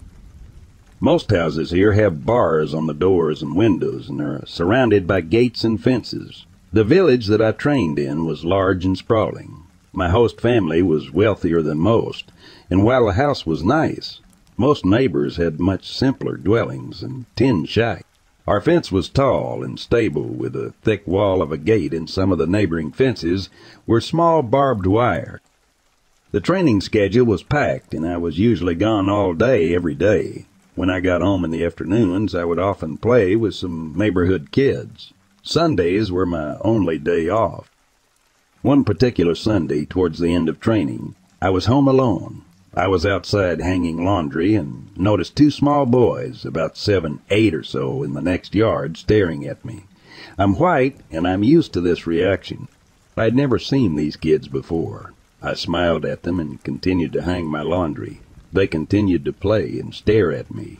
My unease with these kids grew, and I thought it was because I was annoyed with being stared at. The longer they watched me, the more creeped out I felt. I looked up to notice that they were gone. I quickly went inside and locked the door. The gate was already locked, and there was a tall fence surrounding the property. I looked out the window of my bedroom a few minutes later to see one of the kids scaling the fence. I thought about going out there to say something, but felt compelled to stay inside and ignore them.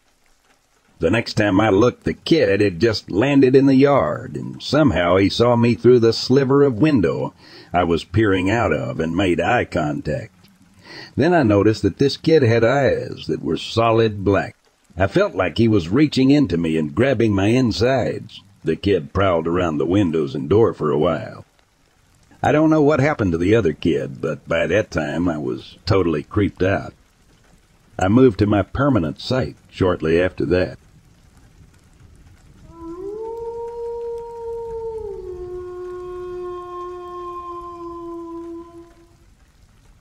All I know is that the encounter I experienced frightened me so much that even after all these years it still shakes me up to think about it. Until that evening, I've always thought of werewolves as being nothing more than just fairy tales. But that first encounter has left a huge question mark inside of me. I come from a family of skeptics, so I decided not to tell anyone about what happened to me. Then one night my brother came home trembling and pale. He told me about his experience, and I felt relieved that I wasn't the only one that seen something. It was after 10 p.m. on New Year's Eve in the late 1980s. We were living in a suburb of Tampa, Florida. It was either 1987 or 88. I was sitting out front of my parents' home, and instead of going out with my friends, I decided to stay home and celebrate the new year with my family. My father's car was parked in front of the house by the road, so I decided to sit on the hood, smoke a cigarette, and wait until midnight. The rest of my family was in the house celebrating. After about an hour, I heard a strange sound coming from the neighbor's yard across the street. It sounded as though a man was moaning in pain. The street and the property were dark, so I couldn't see much except for a small light that shined off in the distance on the back part of the property along a cinder block wall. The wall where the light was sitting wasn't finished yet. The whole property itself was wooded with trees and tall bushes. The bushes on the property stood around 5 feet high and over and around 5 feet in width. I kept looking in the direction of the sound to try and see what was causing it. My first thought was that maybe someone was hurt, but then the sound changed. It went from a moaning to a low-pitched gurgling, then growling. The next thing I heard was a loud thud, as though something huge jumped and landed behind one of the bushes in the back part of the property. The sounds that followed were the sounds of something seriously heavy on all 4 legs, darting behind large bushes, moving towards me in a zigzag pattern. I started questioning myself as to what the heck this thing was. Was it a horse or a dog? It sounded so heavy, and I could hear its breath when its feet hit the ground as it came closer. I heard the growling again, and it was like no dog I had ever heard. It was at this point that reality hit me, and I realized that this thing was coming towards me. I suddenly felt the rush of fear go right through me.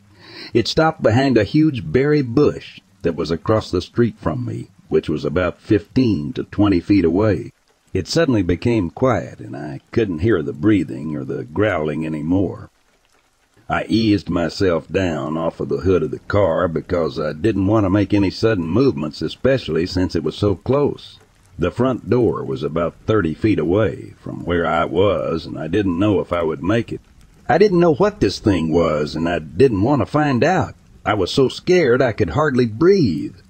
My parents had a lot of bushes and trees in their front yard as well, so I noticed a gap in between a couple of them, and I started running.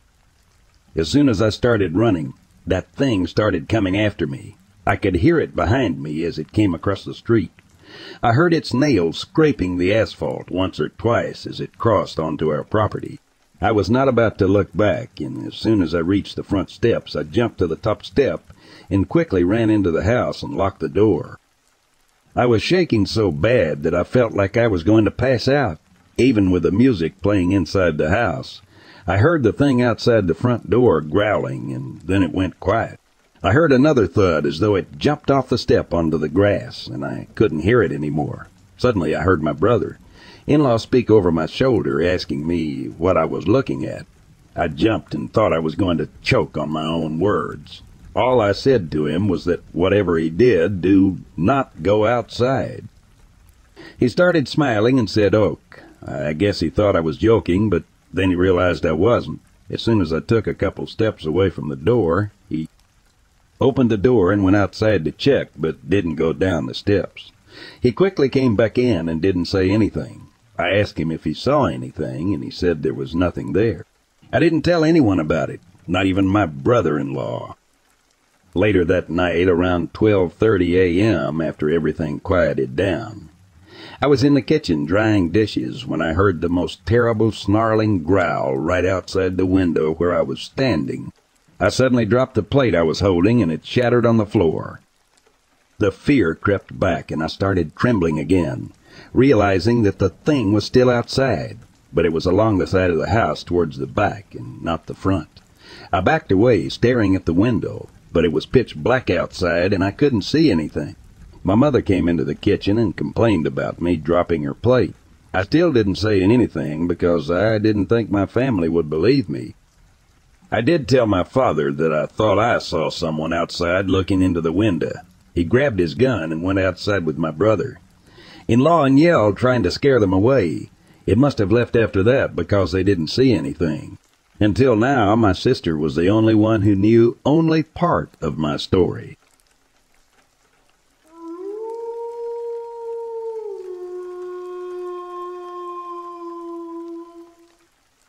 My story comes from the Crow Indian Reservation of Montana. I was dating a Crow tribal man at the time. I'm not sure how the subject came up, but he shared several experiences with me about his and his family's encounters with the Sasquatch people. When he and his brothers were little, they were playing in the woods when they saw some bushes rustling. They thought it was probably a skunk or raccoon in the brush, and they started throwing rocks at it. He said suddenly an enormous Sasquatch stood up and yelled at them. It chased them, and they ran home as fast as they could. Looking back as an adult, he said it could have caught them at any time, but only seemed to want to scare them away and back home. He joked it was rather like an elderly neighbor yelling at naughty kids to get off his lawn. He described it as about 8 to 9 feet tall and had white hair. He felt it was an elder. He said there were many sightings over the years, males and females in varieties of colors, but mostly brown and black. But there are a few gray and white. A brown female would often peek around a tree and look at the laundry on the line. She seemed curious. He said a fire came through the area and burned out the food sources that they ate. They moved on, and they haven't seen signs of them since. They also have many stories of the little people, and sometimes they are seen with the Sasquatch. Most of them will not talk about the little people as it's considered disrespectful and bad luck. But there are stories of the little people helping the Crow. I won't repeat those stories out of respect. I have. Some of my Crow and Cheyenne friends on the reservations have had many Sasquatch sightings and UFO sightings. Maybe I can convince some of them to email you their personal experiences. I wish I had more details, but that's all I can remember about his stories. My personal story happened near Nye, Montana. My friend and I wanted to pick the perfect spot after hiking in. We saw a wooded little island in the middle of the Stillwater River. It was so perfect, we waded out and set up our tent in a clearing in between the trees. We had a lovely night. We chatted away, cooked some great food, and went to sleep. I woke up in the morning to small pebbles hitting the side of the tent. Then something poked my side of the tent like a finger. It was close to the zip-up window, so I unzipped it a crack to see what was outside. There was absolutely nothing, yet something unseen continued to slowly poke the tent. I poked my finger to the outside, then it would poke. Then it poked the top of the tent. Then I poked the top of the tent. I was not afraid. I was just more curious as to what this invisible being was. I didn't feel any malevolence from it, more like it was just playing a fun little game. This went on for several minutes, and then it seemed to get bored and stop. When my friend woke up, I told her what had happened. We looked all around camp, and no clues, no prints, nothing disturbing. Just a beautiful Montana morning with an odd experience. I'm Irish and grew up on myths about fairies, giants, and other fey folk and Celtic legends. The fakey or the unseen people can either be helpful and friendly or malicious, depending on how humans interact with them, by doing something that annoys them. They can be mischievous to outright dangerous. It makes me wonder if our ancestors actually knew the truth and we turned truth into mythology as we became civilized. I truly believe in the unseen people, not just the Sasquatch people, but probably many other beings. I have no idea what was poking my tent. I should have been able to see something, but all I could see was a tent fabric being poked by an invisible finger. I don't know what type of being it was, but it let me know it was there without showing itself. Maybe someday we'll find the truth about the other people, or the good folk, as the Irish affectionately called them.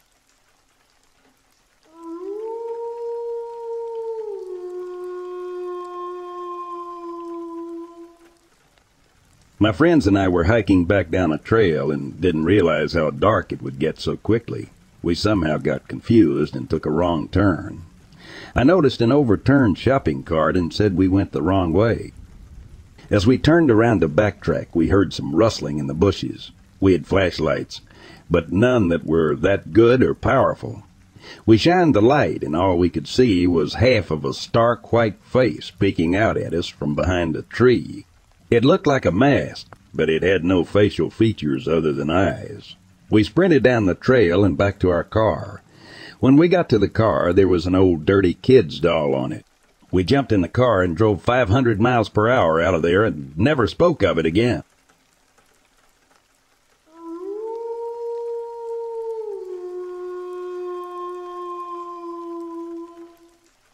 I was a teen and was heading back home late one night after hanging out at a friend's.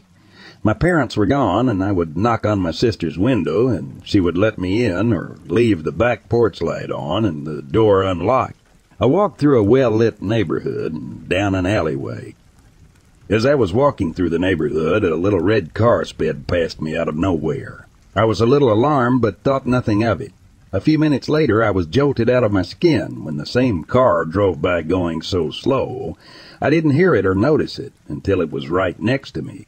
I ran away and went behind a house, and the car sped off. I stayed there trying to collect my thoughts and figure out what to do. This was before cell phones were a thing. As I was calculating the quickest way to get home, the car comes back, driving on the wrong side of the road, and stops at the curb a few houses away from where I am. An older man steps out of the car and is butt naked, holding a knife. He runs up and down the sidewalk, looking around, then stops and listens. After a minute, he lets out a scream that chills me to my core. Suddenly, a porch light comes on, and someone opens their front door. It was the house I was hiding at. I run to the door and burst into tears and tell the lady everything. The naked guy takes off, and the police come. I tell the police office what happened, and he doesn't believe me. Long story short, he thinks I'm just making it up, or seems annoyed by the situation or something. I got the F home and never ever stayed out after that.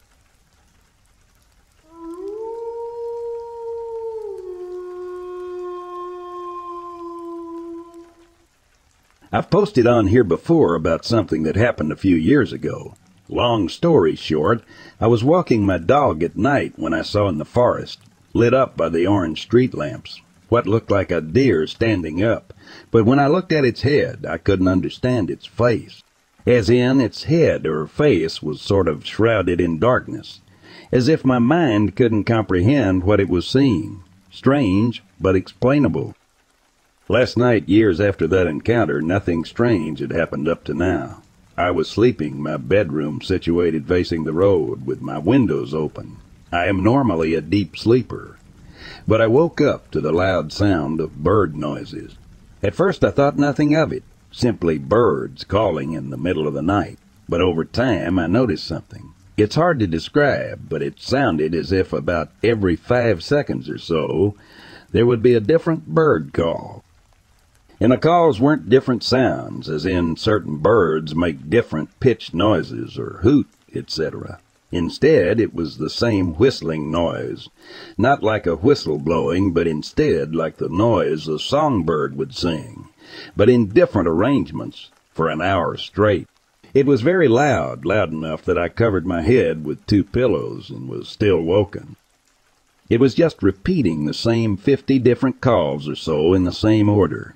It was as if one type of bird was imitating the different calls it heard over and over in the same order. The noise was about 25 feet away, coming from the thicket next to my house. There was no sound but the calling noise. No crickets chirped, no frogs called. Hell, no cars drove through the neighborhood. I also faintly remember the smell of rotten eggs, but this may have been a trick my panicked mind played on me. Eventually it stopped and I fell back asleep, terrified. I had kept my eyes tight shut. I woke up again about 15 minutes later, hearing the sound seemingly further away, down the street, but again in the same exact order. Then later through the night I heard the noise again, either in the same spot as before and louder or right outside my window. I faced away from the window and kept my eyes shut, horrified but in such a tired state that I simply stayed put, not able to think of anything else. What the F was that? Does anyone have an explanation for this? I know my description may sound strange, but it's hard to put in words. All I know for sure was that it was not natural. This wasn't a bird or crickets or a frog, no. It was something else.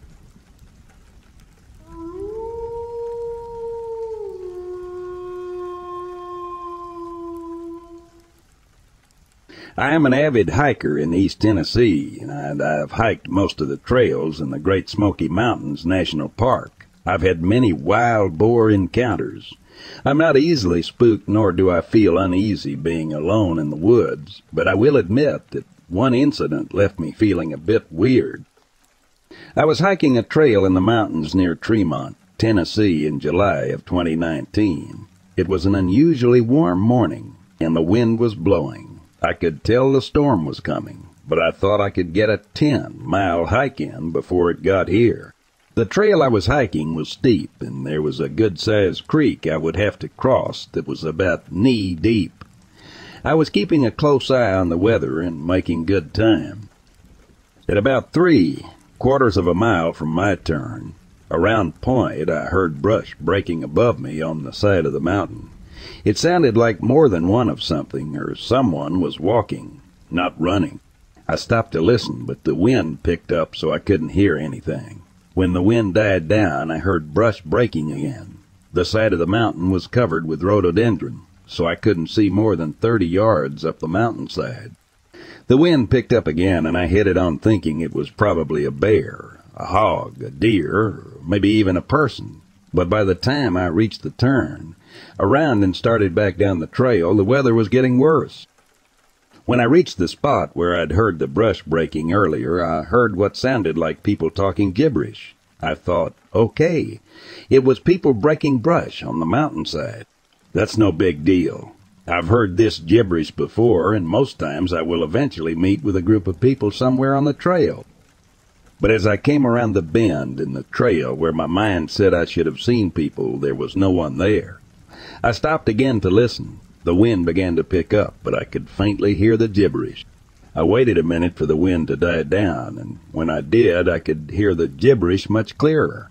It was like listening to a conversation that was just far enough away, not to be able to make out the words, but it was close enough that I felt like I should have been able to. I was puzzled. At the point where I turned around, there was an unmaintained trail that goes to an old fire tower site. I thought maybe someone had tried to follow it and gotten turned around. Most people go there in the winter months because it's so overgrown. I thought that maybe I should yell at them to let them know where the trail was. This entire time the wind was gusting in my face. If I yelled at that point, no one would hear me anyway, so I waited for a break. When I could hear the gibberish again, I yelled, "Hey!" The second I did that, the gibberish stopped. The distance I was covering was 10 yards up and down the trail. I was facing up the mountainside with my right up the trail and my left down the trail. There was a small creek behind me that was little more than a trickle, and as soon as the gibberish stopped, I heard movement to my right up the mountainside. I moved in that direction, looking up the hill. I was thinking I should bark like a dog. I've done this many times while hiking, and it has always successfully scared the crap out of people. As soon as I did, I heard something to my left. Something was coming through the tree canopy, and a rock landed in the creek behind me. I could hear more than one of whoever or whatever was moving above me. That rock made me mad, and I thought that these knuckleheads were throwing rocks at me. I moved down the trail to where the rock landed. The water was still muddy. I picked up the rock and threw it back, yelling, "Stop throwing rocks at me." I was looking up the hillside to my right, near where I had just been. I heard a whistle, and I quickly ran back over to try to catch the culprit. The brush right above where I had just been standing exploded with a loud crash. I turned and ran back in that direction. As soon as I did, something loud crashed through the brush to my right and around the bend. From where I was, something had crossed the trail from the creek and was headed up the mountainside. I ran up the trail as fast as I could to try to see what it was, but I wasn't fast enough. I couldn't see any tracks, but the hillside was alive with activity. The brush was breaking like crazy, and I could tell it was moving. I've always thought that if I ever come across something I couldn't explain or see, I would try and track it down, but that was not the case. I didn't want to follow this thing, nor could I have kept up with it if I had wanted to. I remember standing there thinking that I had just been played. I didn't know which way was up. For a moment, something inside me said that I should move on down the trail. So I did, and from then on, I didn't see anything. So I guess it could have been people, but I guess I'll never know. But whatever it was, it could whistle and throw rocks. Every time I'm hiking alone now and I hear the gibberish ahead of me, I think about that incident, and I think to myself, here we go again. Then one day I was talking to an old-timer who told me that the gibberish in rock throwing was the wild men, namely Bigfoot. I never wanted to believe in the phenomenon, and I had never seen any indication that Bigfoot existed previously. Now I'm not sure what to believe.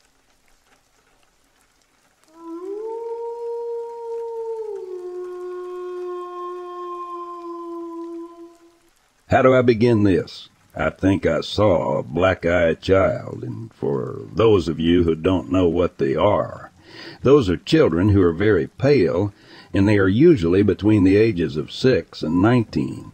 They have very blonde hair, and they don't have any irises in their eyes. Their eyes are completely black. There's no white, all black. So I went online after this happened to me, and people have written stories about their experiences with meeting black-eyed children. And they say that one, they can't come into where you are unless you invite them in. They will usually pretend to be lost or need to use your phone or your bathroom to get into your house or your car or whatever. If you say no, then they can't come in. Secondly, nobody really has an explanation for what they are. Some people think that they are demons. Some people think that they're ghosts or aliens. Nobody really knows, so yeah. I had heard of them before I had this experience, but I really don't have any answers, even after I've had this experience. So my ride. I live in Pennsylvania. I work in Delaware, and my ride to work is this very long, winding farm road. At one point, I make a right onto another farm road, and this road is a very, very tight space. It's two ways, so you can go one way in cars. We can go the opposite way, but it's a very, very tight space. So when you're driving the car beside you that's coming the opposite way, you both kind of have to slow down just to be safe. It's kind of a dangerous road. Now, on each side of you are very, very tall grass hills. So if a cop was going to pull you over, I'm not really sure exactly where you'd pull off.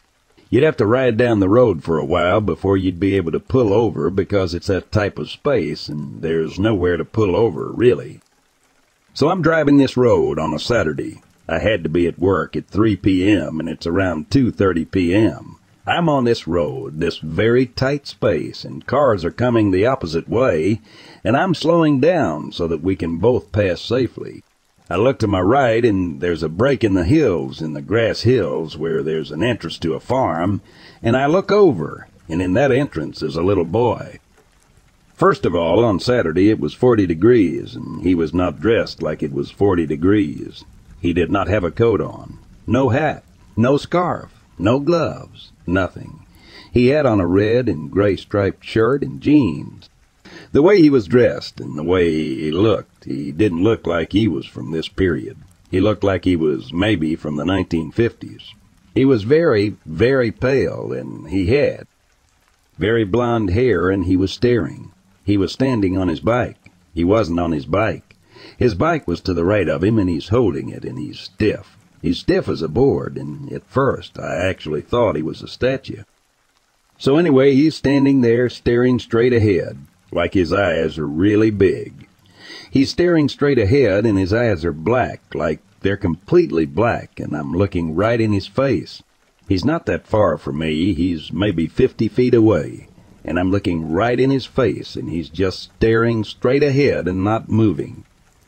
I was really creeped out by it, and then my window started to fog up, but only my window. My windshield, my back windshield, the passenger seat or the back seats, none of them fogged up, only mine. I really don't believe in this stuff. Like, I don't think about strange phenomena. I don't read too much into it, whatever, so I know that this sounds crazy, but I promise you I'm not crazy, and this also isn't a trolling video. Like, I'm not putting this out there for attention or anything. I'm just putting it out there because I'm hoping someone has a logical explanation for what I saw.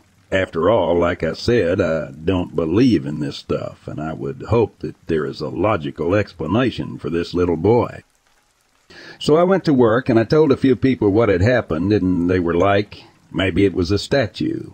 I have to take that road home, so by the time I leave work, it's about 12:30 a.m., and I'm driving on this road. This would be Sunday morning, and I'm driving very fast, even though the speed limit's only 35. I'm driving very fast because I do not want to be on this road, and I glance over very quickly, and at the gate to the entrance to the farm it's not closed. There's no little boy there. There's no statue, so he definitely was not a statue. I don't have an explanation for what he was. The thing is, though, if he was a real little boy, and maybe I'm imagining this, there's nowhere for him to ride that bike. I Googled that road thinking that maybe he was a ghost and to see if a little boy had been killed there. The only thing I got was a man who had been killed there. He was a grown man, though. He had been hit by a car, but that's the thing. It's so dangerous for a pedestrian on that road.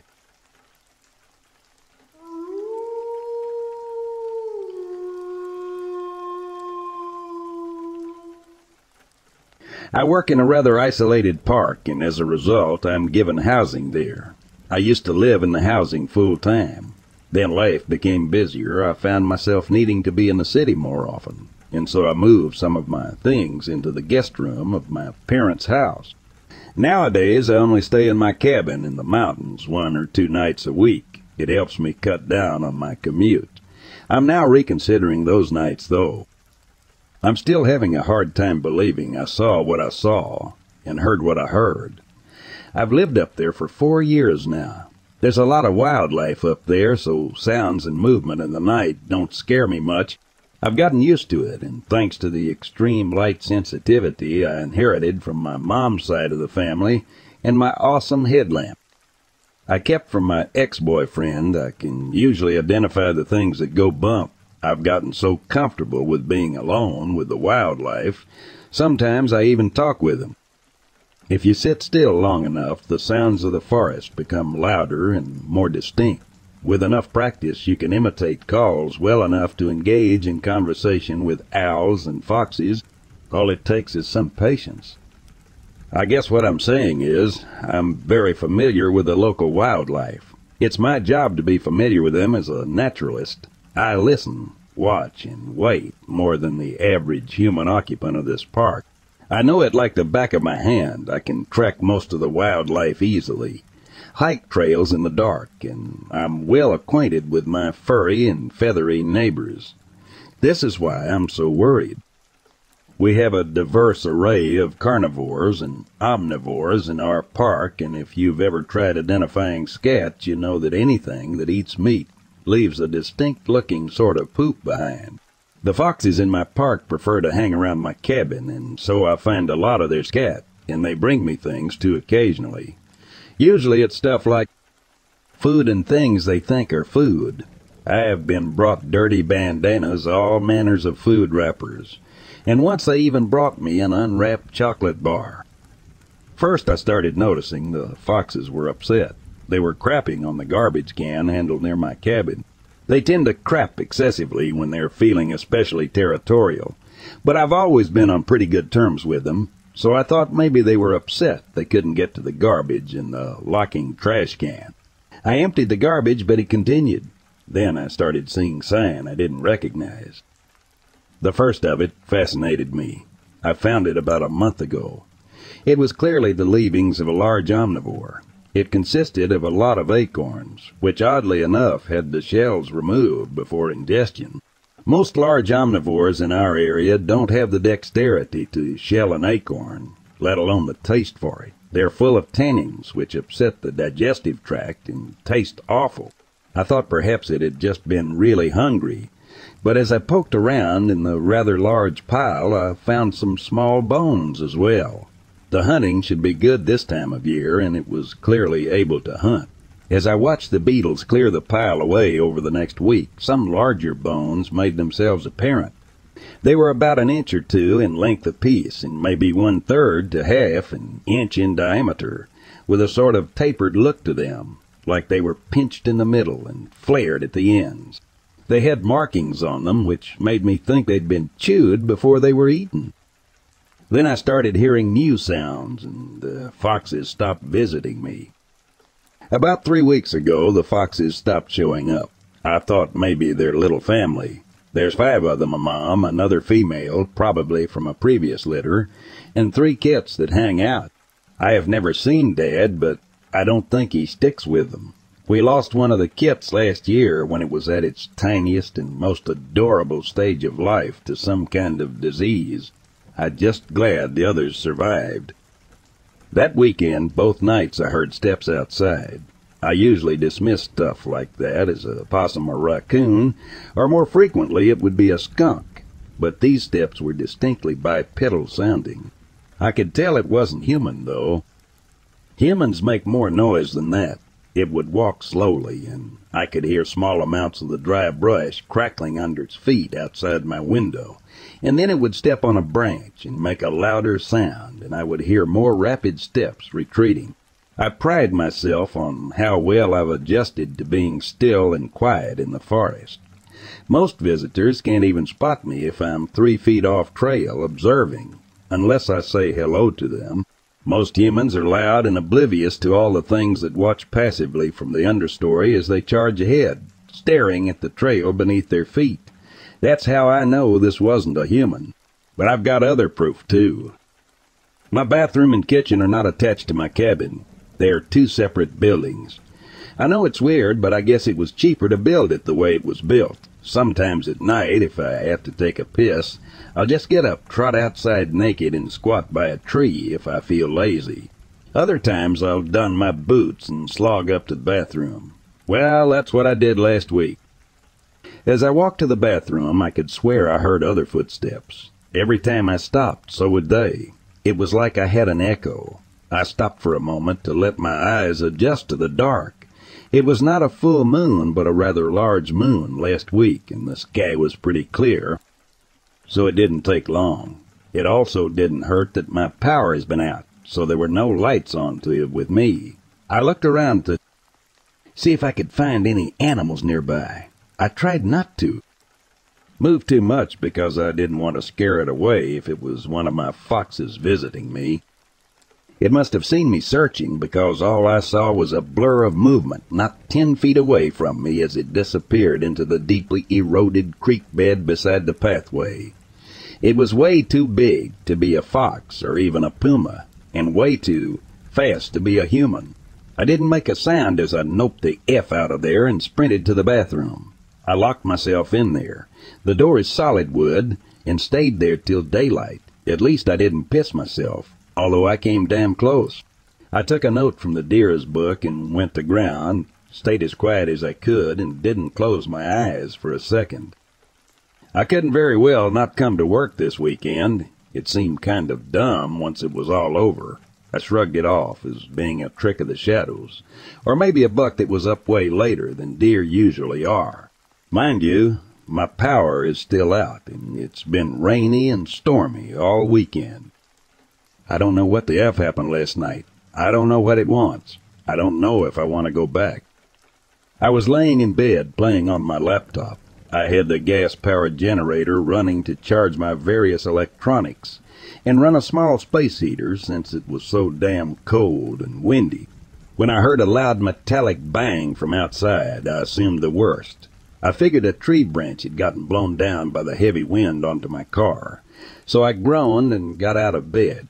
Then I remembered the weird shit from the beginning of the month and the weirder shit from last weekend, and I grabbed my Pulaski before opening the door. My poor Mama Fox. There she was, on my doorstep. My blood ran cold, and I felt like my stomach was suddenly full of adrenaline. There was a huge smear and splatter of blood halfway up my white door where she'd hit it. I didn't step foot out of my cabin. I couldn't think. I was torn between rage, fear, disgust, shock, and confusion. Then I looked up and saw it. It was maybe 8 feet away. My night vision is good, guys. I know what I saw. It was the size of a tall man, and it was covered in a fine layer of coarse hair. I can't make out colors very well at night time, so I can't be sure what color. Its eyes were dark. I couldn't see pupils. I didn't stand there looking at it for long, but I could tell it was gaunt and kind of man-shaped except its arms were long.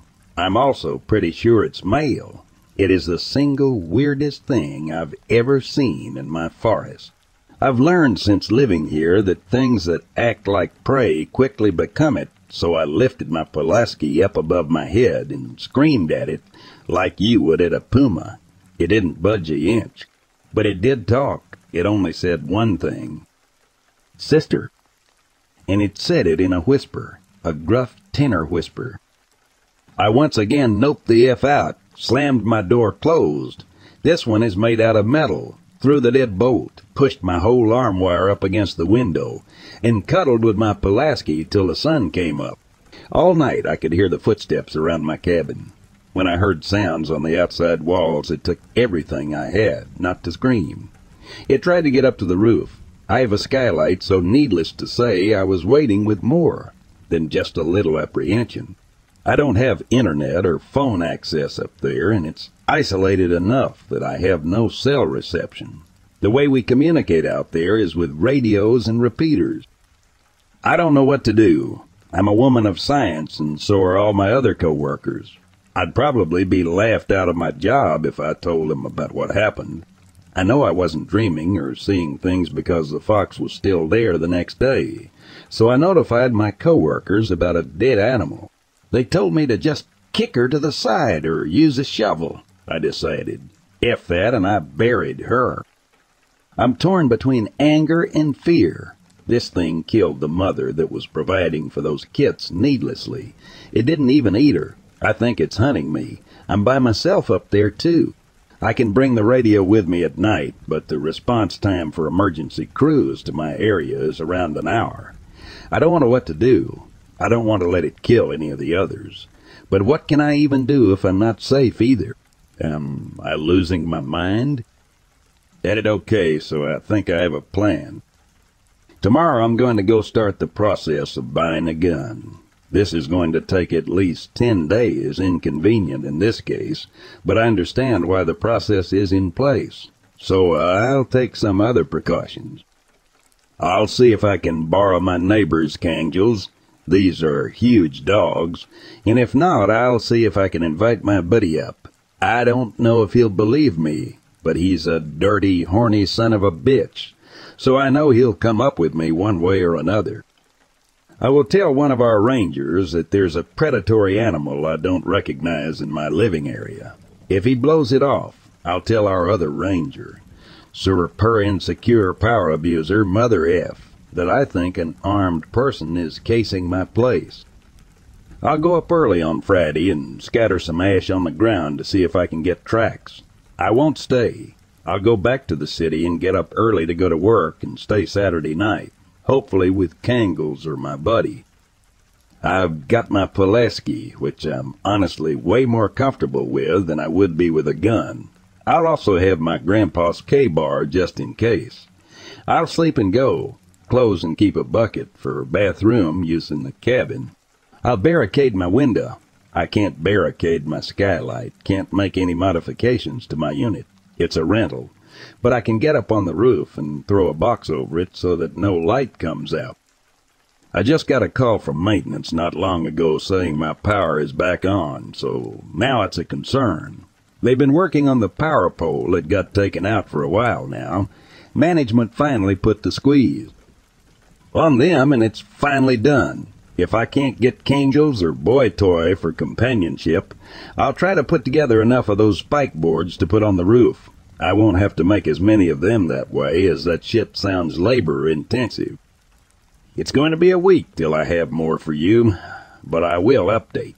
Please let me know if you guys have any more ideas or theories. Part 2. So I came back up the mountain yesterday to prepare. Nothing seemed out of the norm. I saw no signs of life, though. No tracks or scat from the foxes or any other creature for that matter. The blood from Mama Fox had washed off from the rain we got. There was barely a trace left when I got there, but I could still easily find the mound of turned soil from where I buried her. I sprinkled ash all around my cabin and the garbage cans with an old coffee can. I'd poked holes in the bottom to work as a sieve, hoping I'd get some tracks. It was filthy work, and I was covered from hip to toe in gray by the time I was done. This morning upon getting here, I saw nothing in the ash. Nothing has visited my cabin at all. That in itself is strange. Even without the foxes visiting, I would have expected some raccoons or a skunk or even some of the larger nocturnal beetles, millipedes or centipedes. They're pretty ballsy creatures. Not everything in the park is lifeless, though. I went down to get a look at the creek after the rains. We haven't had many hikers recently. The weather keeps them away. However, the wildlife does gravitate towards the swollen creeks. I washed my hands in the creek just to feel how cold the water was, and looked up in time to catch a glimpse of two steel heads chasing each other to a gravelly deep spot. Hopefully they're off to make some babies. The rain came very late this year and hasn't been very heavy. The drought is killing us slowly. I wonder if the creature is at all related to this dramatic shift in weather patterns we've witnessed. The alders are beginning to sprout new leaves, and we have various different fungi popping up all over the place. It's certainly a good time of year to be an herbivore, but I'm not sure how long it will remain that way. We need rain badly, and if we don't get it, the herbivores will feel it first. After that, the carnivores will go hungry or have to find new food sources. The scavengers no doubt will do very well for themselves until the very end. I've initiated the process for buying a 12-gauge shotgun. The cheapest I could find was about $200. That's breaking the bank for me. On my lunch break, I visited my cabin to set up the cans and my other defense. I have 2 forks-8 sheets of plywood. I put roughly 1,000 by 3-pointed screws through them. I looked awfully weird driving up here with them strapped to the top of my car. I have a small 90s Civic. I put those on my roof at lunch. The idea is that the creature will make a lot of noise climbing up if it comes in contact with the cans. If that doesn't deter it, I'll at least be awake at that point, if I can even get to sleep. If it isn't deterred and continues up to the roof, the screws will make it impossible for it to make any further progress. I'll barricade my window again with my armoire and throw the deadbolt on my, thankfully, metal front door. On Thursday, I told our natural resources guy about thinking there was a large invasive predator stalking on my property. He sort of just shrugged it off, said it was probably a mountain lion, and told me to make sure to keep my window closed and not dally too long outside during sunset. I told our ranger, and he shrugged and told me to be careful.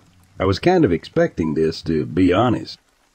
So next step is to tell the paranoid ranger that I think there's a person stalking me.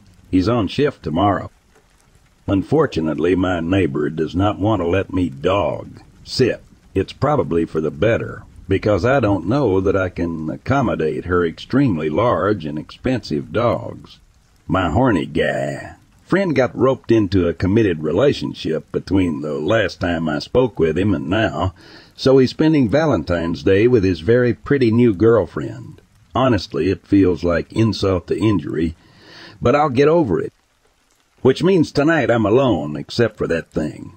All I have with me is my Pulaski, my grandpa's K-bar, and a can of bear mace. Please keep me in your thoughts. I'm terrified. If I don't edit with another update by this time tomorrow, you'll know something happened. It's 12:30 p.m. here. Edit remembered a couple of other recommendations from last week and went back to put a box over my skylight and put salt around the perimeter of my room. I don't want to impact the soil outside my cabin, so I just trailed a line of salt against the base of the wall all the way around my room, and very thickly at the door. Edit update. Oh God, it's not an animal. I don't know what it is, but I don't even think it's biological. I don't understand why I'm still alive. When I got off work last night, I immediately locked myself in my cabin and set up my barricade. I had a bucket for the bathroom and some cold pizza I had brought up from the city for dinner. I figured I would need some comfort food considering I'm about to start my period and, well, considering everything else. I didn't drink any beer, though, because I knew it would be important to keep my wits about me. I started hearing the steps around the cabin at about 8 p.m. The sun was well below the hills at this point. I lay very still and just listened. It grew very quiet after about 30 minutes of very light footsteps around my cabin. Suddenly, a loud and forceful blow to the side of my cabin shook the whole thing and caused my room to echo with the resulting bang. I couldn't help myself, and an impulsive gasp escaped my lips. If I hadn't known any better, I would have thought a large tree must have fallen nearby. 3 more explosive blows rapidly followed, maybe a half a second apart from each. On every side of my cabin. The first blow seemed to be on the wall to the right of the wall with my door. The second struck on the back wall that my window is on. The third was on the wall to the left of my door, and the fourth was on the door itself. Hiding under the covers doesn't make that shit go away, but I tried.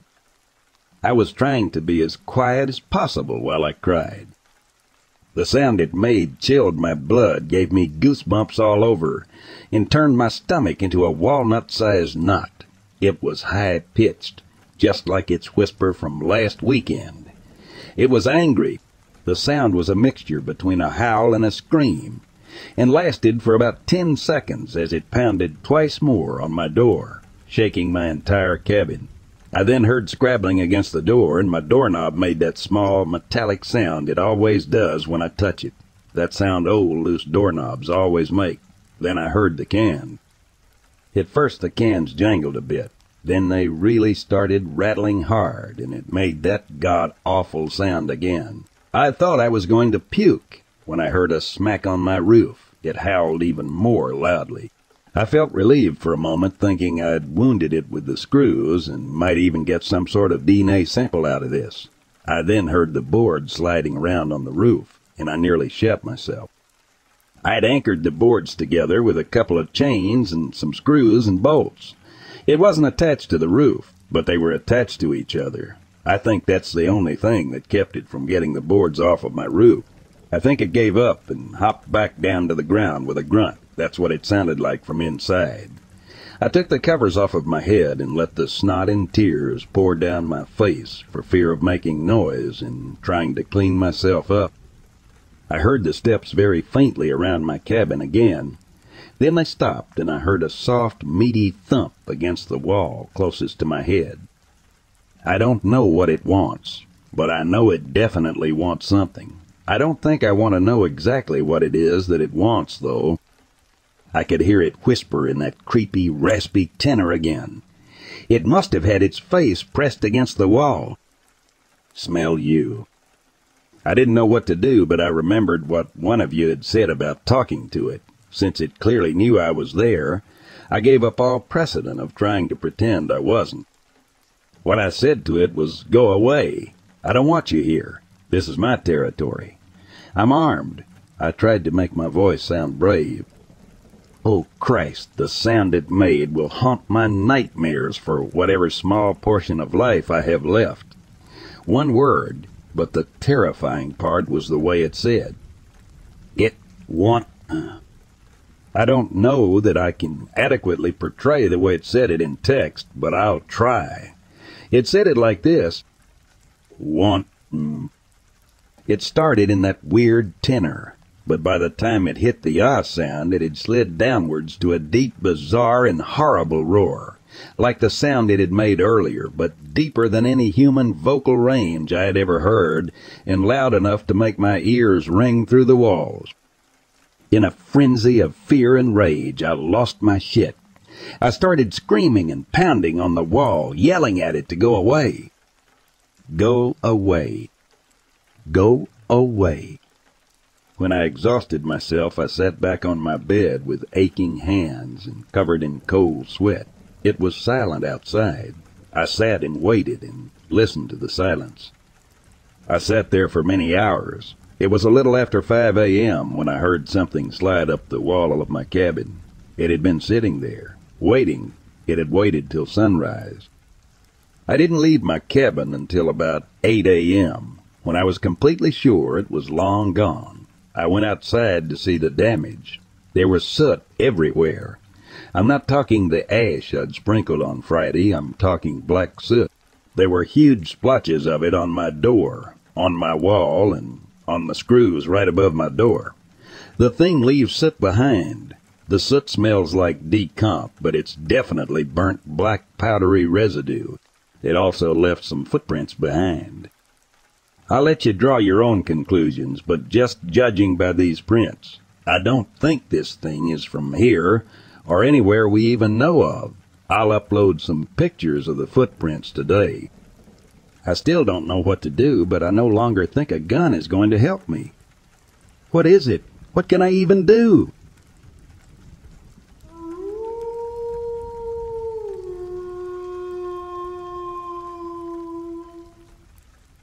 This happened to me. Picture this.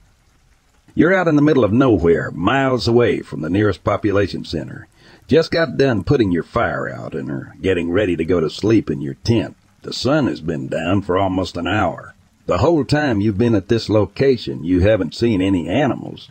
Then as you are trying to sleep, you hear crunching leaves and footsteps around your campsite.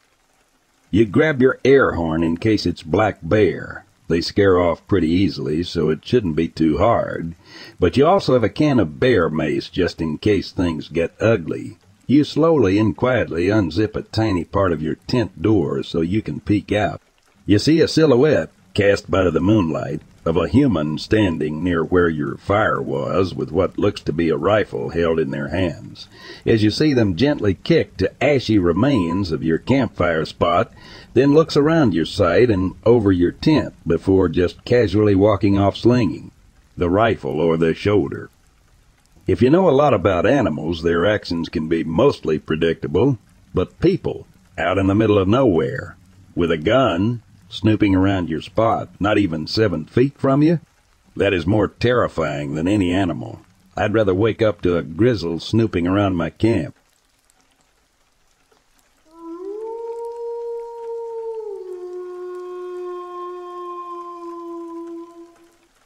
I grew up in the desert on the outskirts of California. There was a shortcut that I would take that went through a giant patch of untouched desert to get home from school every day.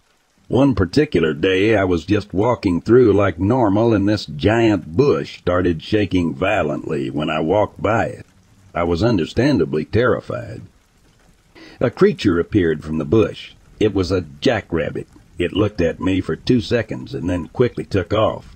The legit craziest thing I ever saw, though, was a stain-covered mattress that looked recently used.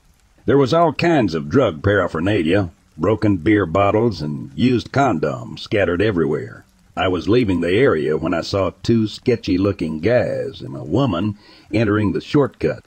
We missed each other by like 5 minutes.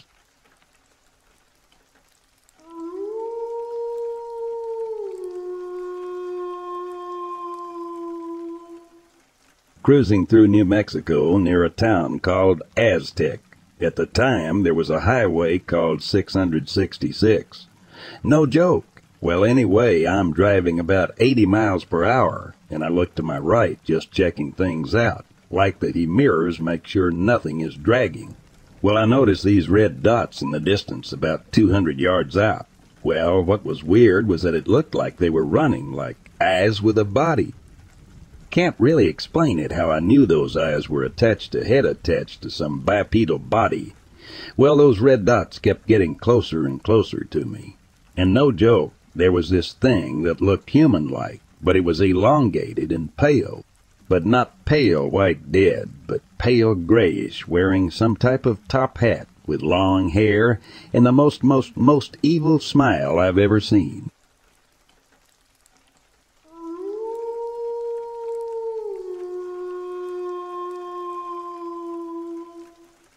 My friend and I have never experienced something like this before in our entire lives.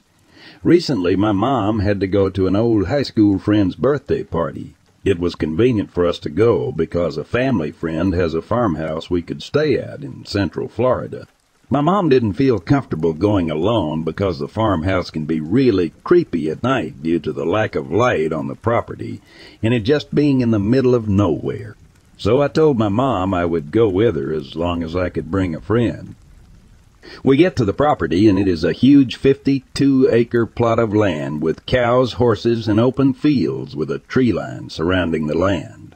We looked on a map to see exactly where we were and saw we were right next to two Native American forests. We unpacked our stuff and were able to check all of the property out because the owner had a golf cart type of TV. My friend saw a TikTok talking about skinwalkers and their Native American name, and we didn't know any better, so we were talking about them all day on all parts of the property. Later that night, we saw a video talking about how even saying their name could provoke them to come. We immediately got kind of scared because we found out the party my mom was going to would be an hour away, and we would be in the farmhouse at night, all alone. As the sun started to set, we quickly noticed that none of the windows on all four walls of the house had curtains. With the lights on in the house, you could only see your reflection from the inside, but could see right in from the outside.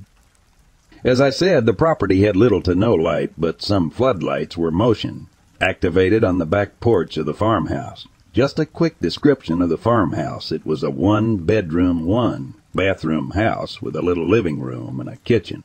There were two doors, one leading out to the fields in the back, and the other was directly attached to the horse stables, which was more of a lounging area, as there were tables and a bar with a giant flat screen. Okay, so now we can get into the scary part of the night. My friend was putting away our dinner in the fridge, and I went outside to smoke. As soon as I walked up to the table in the horse stable, I heard something really close to me and ran back inside. As soon as I came back inside, my friend asked if I knocked on the window.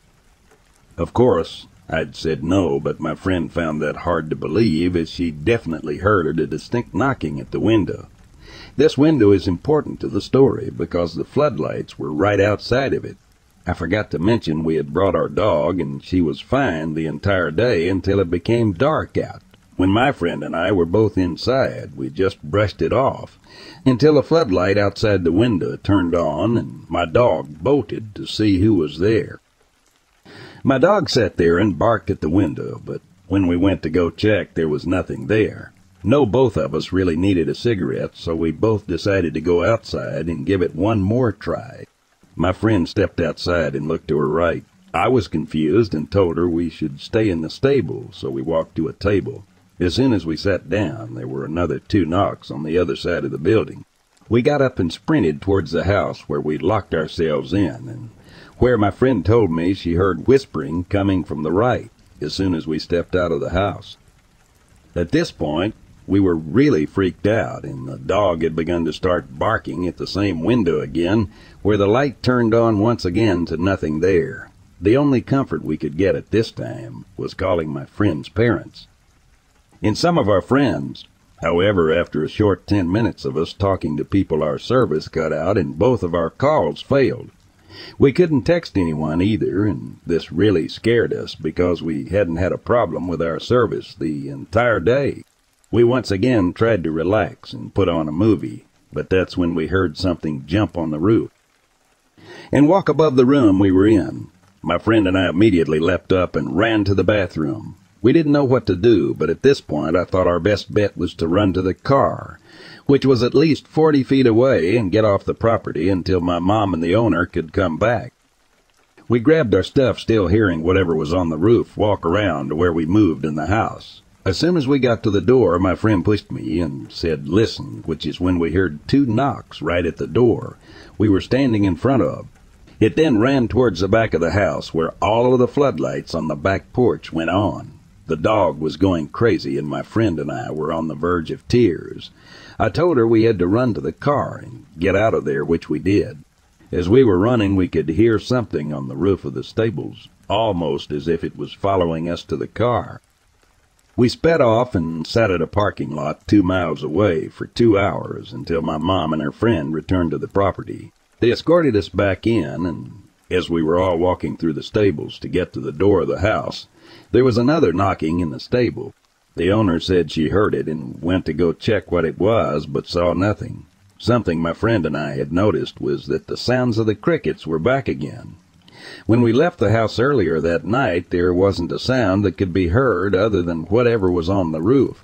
My mom ended up sleeping there at the house, but my friend and I were traumatized. We felt as though the farmhouse was peaceful again as soon as we got back, because we didn't feel any of the negative energy we were feeling earlier that night. We were too scared to even sleep, so we both sat in the bathroom on the floor, apologizing for whatever we might have offended. We honestly don't know what this could have been, but we don't want this post to get taken down for it being framed as a question. We have come to a conclusion of our own on what it was, but thought it would be interesting to hear other people's thoughts.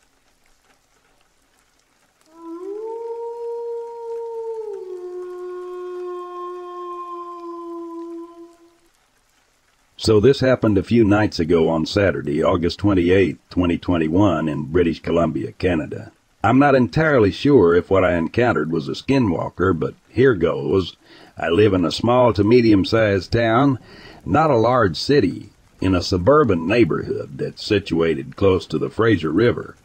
Everything around here is mostly woods, and there's also a large Forest Service road system a few blocks away that goes quite far into the bush.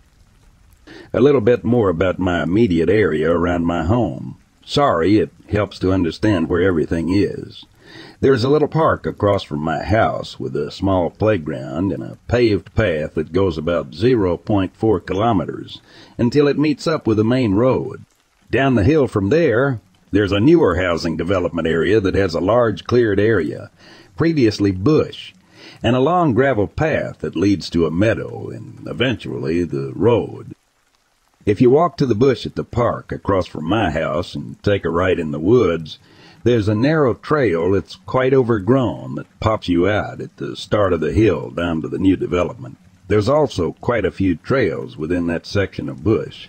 At the park, about 100 meters away to the right of the hill, is another park that connects to the Forest Service road system and endless bush.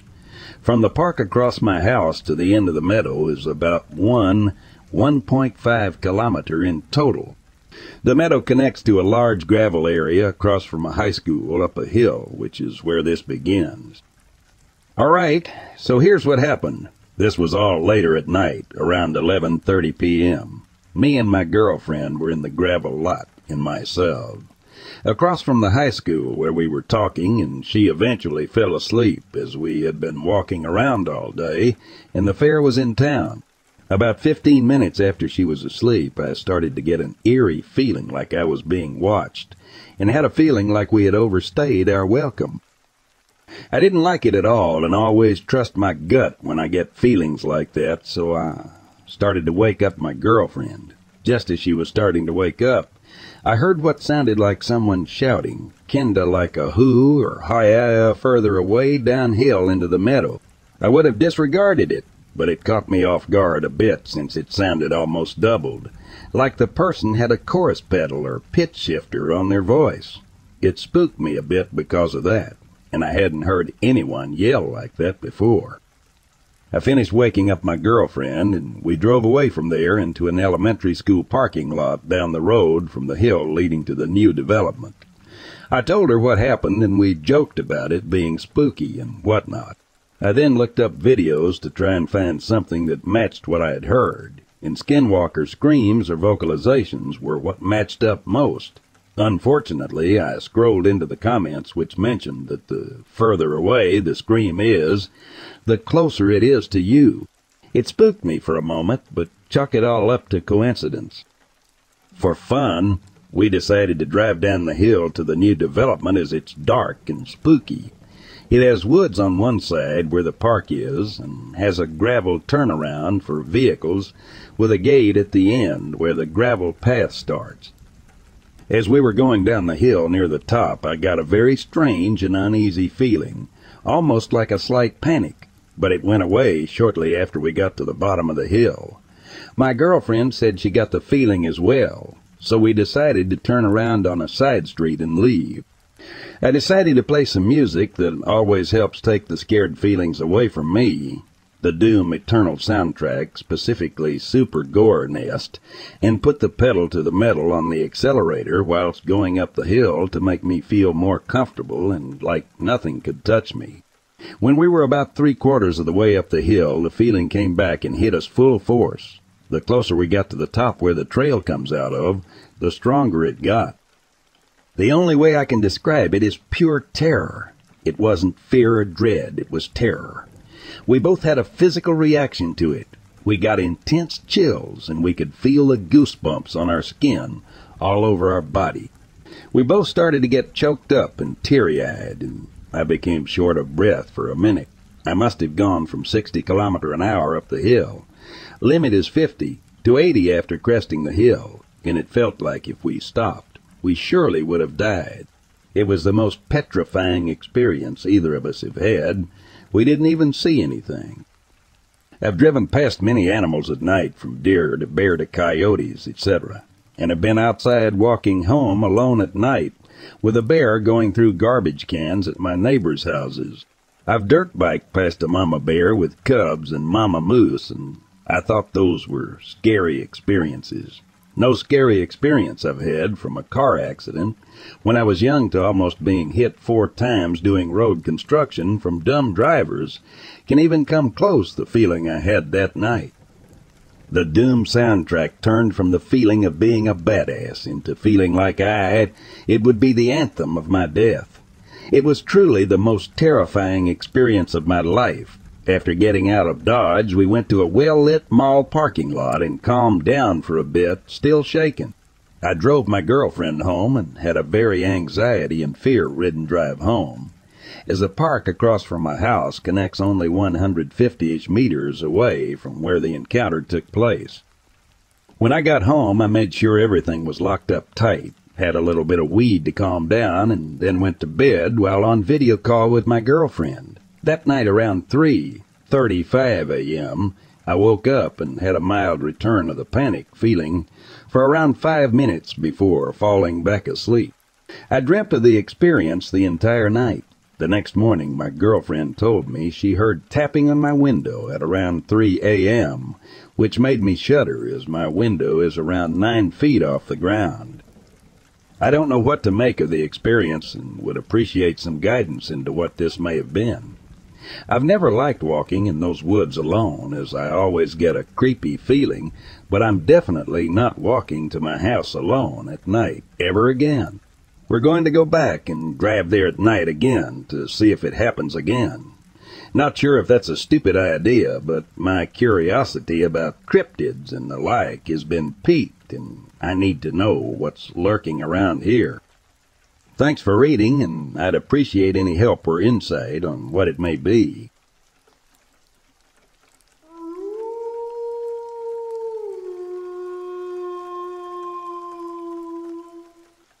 I was driving with my friend to his home in southern Arizona. We had to drive through several reservations, mostly had that I shouldn't look them in the eye or even pay attention. A couple hours into the drive, only me and my friend, who was driving, were awake. I saw a man dressed all in tan leather and wearing a large, wide-brimmed hat standing by the road. I didn't listen to what my friend said and looked at it directly. Every couple of miles, I saw this same man, always on the road, always looking at me. I got glimpses of his face sometimes. He appeared to have none. Eventually, I shut my eyes until we got to his town because I was afraid. I didn't see anything further while we stayed there. We go back to the west just about every year. The last time we went, we spent a night in a town in the mountains where his family had a cabin and we got stuck in the snow. We called a towing company and a single man came to help us out. We talked at length with him, or at least I did. I recall him being native with long black hair and wearing a tan suit, including an animal skin on his shoulders. No hat like the person I saw on the road. He was very friendly and wanted to eat dinner with us. We said no because we didn't have enough food for him and us. He offered to go buy us food and bring it back. We said no to this also. Recently, my friends and I were talking about this day. They didn't see a native man. They claimed that we were helped by a man with short blonde hair and a southern accent, that he was wearing snow gear and never asked to eat with us. My friend asked me if I'd seen anything unusual somewhere else, and I told him about the man on the road. He told me that I saw a skinwalker and it was following me. I live on the East Coast, so he proposed that it only came looking for me when I was in the area. Since that encounter, I have almost constant dreams about it. Going back to Arizona, what do you make about this encounter? Besides my one friend, no one else believes me. It creeps me out to this day. I went to Nevada a few weeks ago and had no incidents. We're supposed to go back to Arizona in the winter. I'm a little nervous.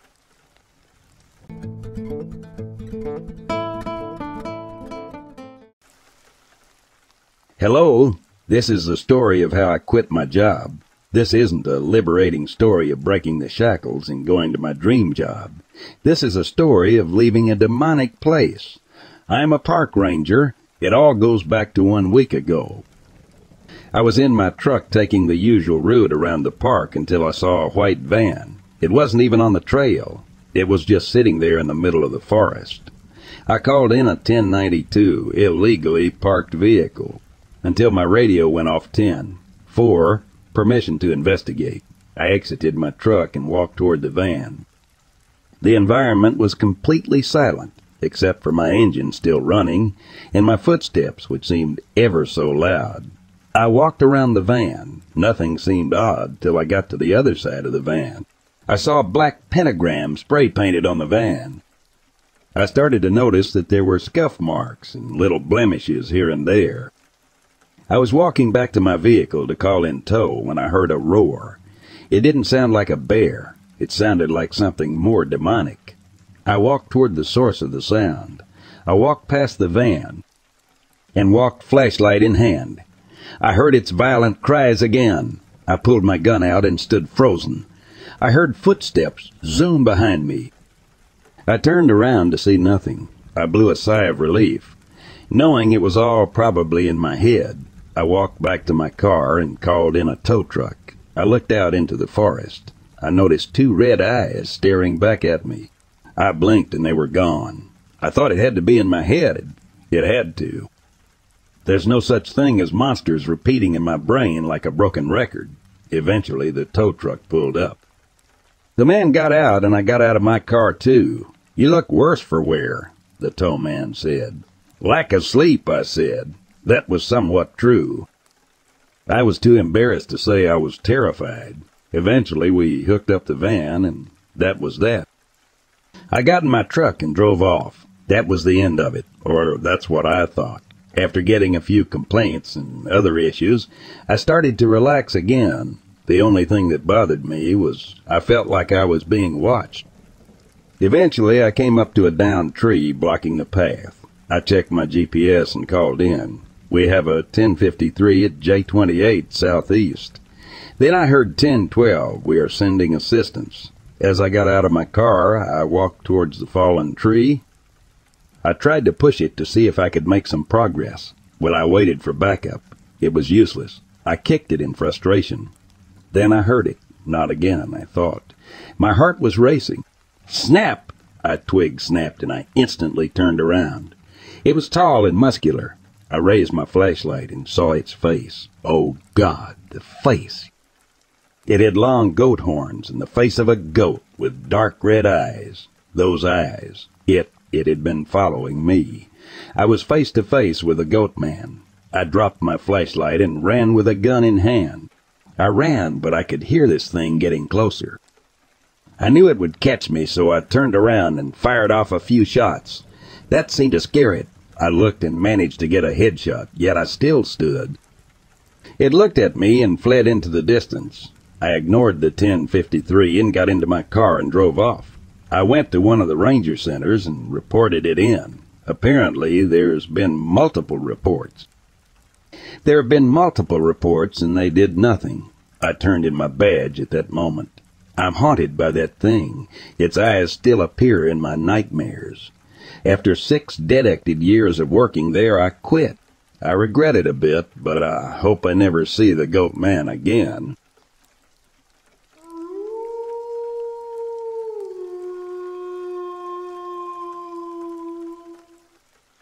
Last night I fell asleep to the sounds of birds that I do not normally hear around here. I live in Virginia near the Blue Ridge in a small town. I have a good amount of woods outside of my house and some pretty quiet neighbors aside from their children. The birds sounded different last night, and I think it might be a migration or something causing it, but they sounded unlike any bird to come through my area before, so I thought I might add that as a strange factor. This morning, like most mornings, I woke up and went outside to feel the ground on my feet and look for any cool mushrooms that appear in the moss overnight. Today, there were none. I am outside right now, listening to get a better description. First I heard what I would describe as possibly a baby fox instead of short cries, though. It was more of a very long, hollow wail. This didn't bother me much. The other noise first started when I walked back up the steps to the porch. I promise I'm being honest, it was like 3 big farts. It was very close to me when I walked to the door, so close that I didn't want to stay and listen. Now it sounds like it's getting further away. I would describe it as a low-pitched, raspy moan. That's probably all for now. I can't hear it anymore. But I thought it was interesting, and I have never heard anything like that before. I'll update if it actually turns out to be something strange.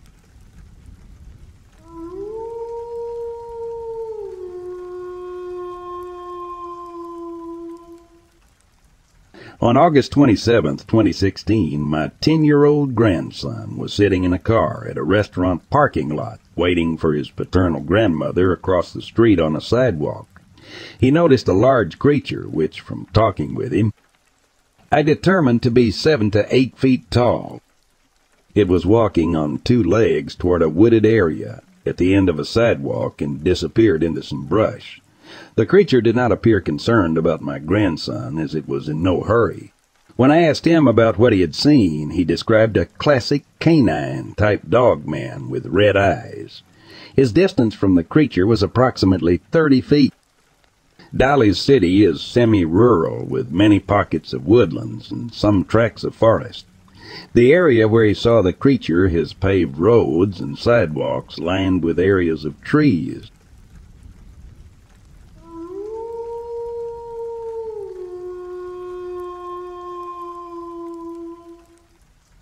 This is a true story, and I've been kind of obsessing over what happened out there. I'll try to keep it as brief as possible without leaving out key details. I grew up deep in the mountains of Shoshone County, an hour from a grocery store. The wilderness is my peace and my home, but these woods, they are evil, and I never should came to Washington. My wife's Uncle Jay bought some land just north of Spokane, Washington with a friend of the family, Kay. They got it at a significant discount because a nearby aluminum smelter had polluted the ground, and it was impossible to use the water beneath the ground. They'd set up 2 plots, and each had a camper to live in. Jay had been progressively getting paranoid and saying people were stalking him and watching him in the trees. About 3 months into living there, a man wandering through the woods, they had an interaction with Jay and ended up attacking him and breaking his jaw. Upon being arrested, the man said he was overcome with a desire to see if he could kill him with a single punch. 2 months later, Jay was murdered in his sleep on the couch in his camper.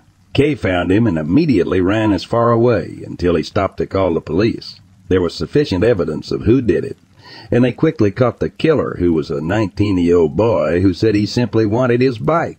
He beat him to death with a power tool that was lying on the floor nearby, completely bashed his brains in. Kay was completely terrified at all times to be there alone. He had moved in with a family member until 8 months later he ended up with nowhere else to go and had to return. In constant fear, he finally convinced my pregnant wife and I to come stay with him. The second I turned off the highway onto the property, I was overcame with dread. There were at least 250 crows covering the dirt road up to the property. I didn't sleep whatsoever the first night.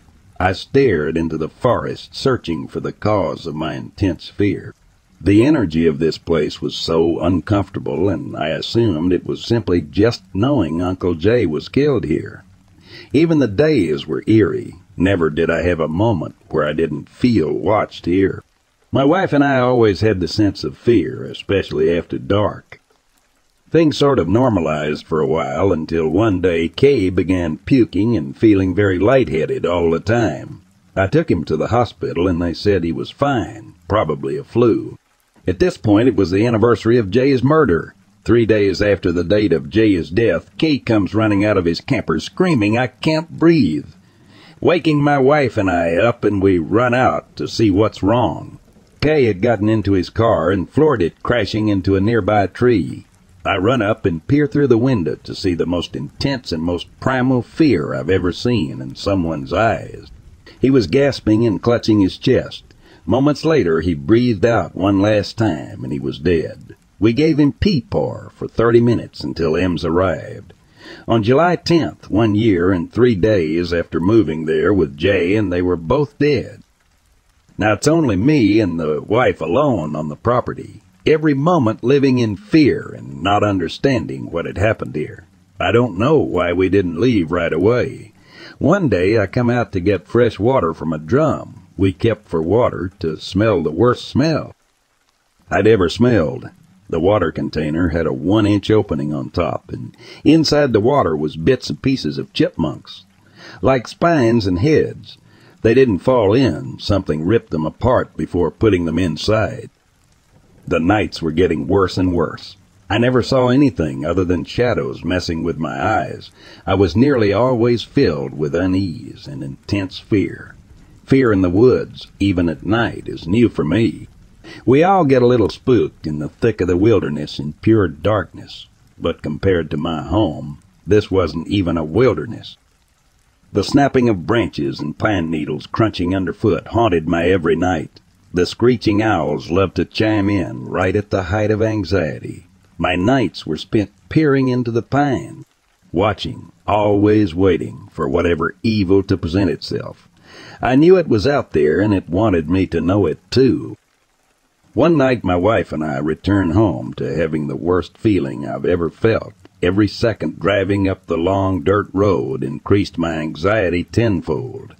Something bad was ahead, and it was clear. The thick fog shrouded the pines. If it wasn't for the glimmer of the full moon, it would have been pitch black. Everything looked different. Although it was right where we left it, nothing seemed in place. Looking around, I suddenly see this orange, long-haired, manged cat sitting on a stump. This cat's eyes were so intense, fiery, almost glowing, but not quite. That cat, in my mind, was the embodiment of pure evil. I saw darkness in its soul. We start hearing branches snapping, pine needles crunching, seemingly from every direction. The brush was swaying back and forth, clearly indicating something was running within. Here I am, still staring at this cat, almost frozen in fear. Suddenly a voice breaks out, echoing throughout the forest. "Hello! Is anyone out here?" A little girl, I thought. but something was off. My gaze finally breaks with the cat, and my eyes dart towards the road. My wife yells back, "Hello? Are you okay?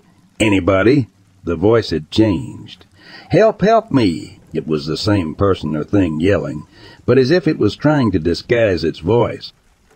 We yelled back several times without response. "Somebody have helped me." The most intense, shrieking, evil-sounding voice of a woman. It cut deep into my body. I'm filled with more intense fear than I can ever describe. But my wife, she is overcome with the need to find this person, and she started to head off into the forest without a word. I grabbed her by the arm and tell her something isn't right. Why won't she respond to us? She tries to break free from me to go off alone. I tell her to get into the truck and I'll grab the spotlights. We aren't going on foot. We roll the windows down and shine my intensely bright LED lights throughout the forest. We slowly creep down the road, yelling back. As we get further down the road, the voice strikes out, "Please, won't anyone fusking help?" Sounds are difficult to pin down in the woods, but this one was very close. I hit the brakes and stop immediately. We shine the lights and yell back, searching. No sign of anyone when suddenly the voice explodes into the cabin of the vehicle as if they were standing right outside my window. "Help me. Somebody help." Leaving my ears hurting and ringing, I hit the gas and didn't look back. Called the police when I hit the highway, and afterwards they said there was no one around. I picked up our stuff the next day, and my wife gave birth the following day. We never stayed there again after the baby was born. What the hell could do these things? I never even believed in paranormal things before, but I don't know what else happened. Edit. We had all been blood tested while living there, as well as no toxic metal levels on either autopsy reports. As simple as it seems, nobody had any poisoning whatsoever.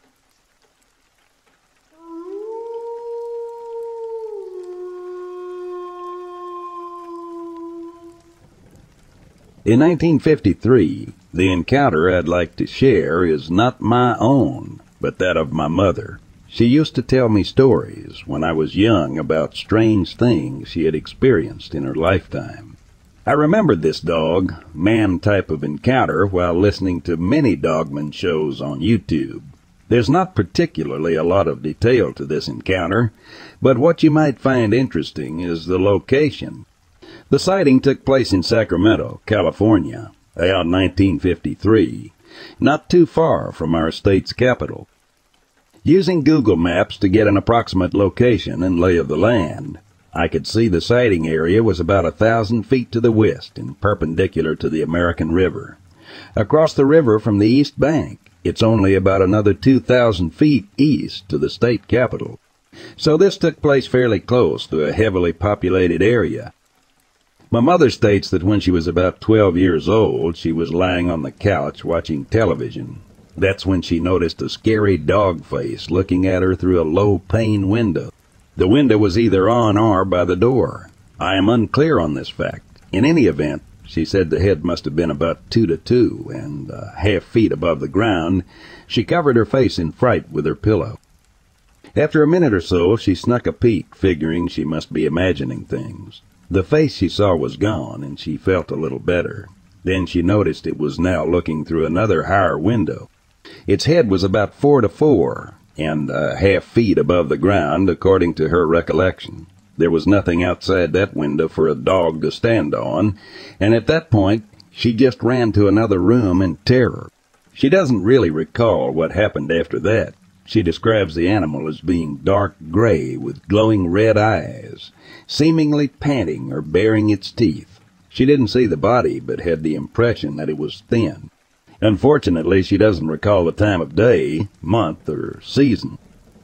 My parents tell me there's likely some American Indian burial grounds in the area, as there had been excavations near the river, which yielded Native American arrowheads and other artifacts. I even asked my mother if there were cornfields around the area, since that has been mentioned in past encounters. She said only the small patch of corn stalks in their backyard. I don't think that qualifies. The area around my grandparents' house was not really wooded. The neighborhood was mostly just large fields with a few horses and some cattle. The areas around the river are wooded now, though, and were probably a lot more so in 1953 than it is today. Another paranormal story about this area is that on a Monster Quest episode detailing the Mothman, someone supposedly was taking dusk or night, shot pictures of the Tower Bridge in 2009, and happened to see a flying humanoid shape or something off the bridge.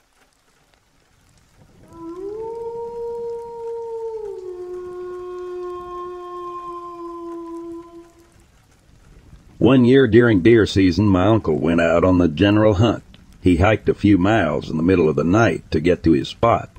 When he got there, he heard some soft moans and couldn't find where it was coming from, but then noticed something large high up in a tree. Since it was still dark, he disregarded it and walked to his tree stand and settled in for the morning.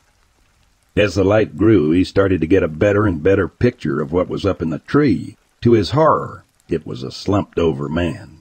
He quickly got freaked out and then noticed through his spotting scope that it was a dead hunter sitting in a tree stand. Turns out the guy died of a heart attack, and my uncle likely experienced his last moments of life, but didn't realize what was happening. My uncle always talked about how creepy it was being in the forest early morning and going through that situation. We, my cousins and I, would always hear this story on Halloween. When I got older, I assumed it was something to spook us, but my dad confirmed it was true.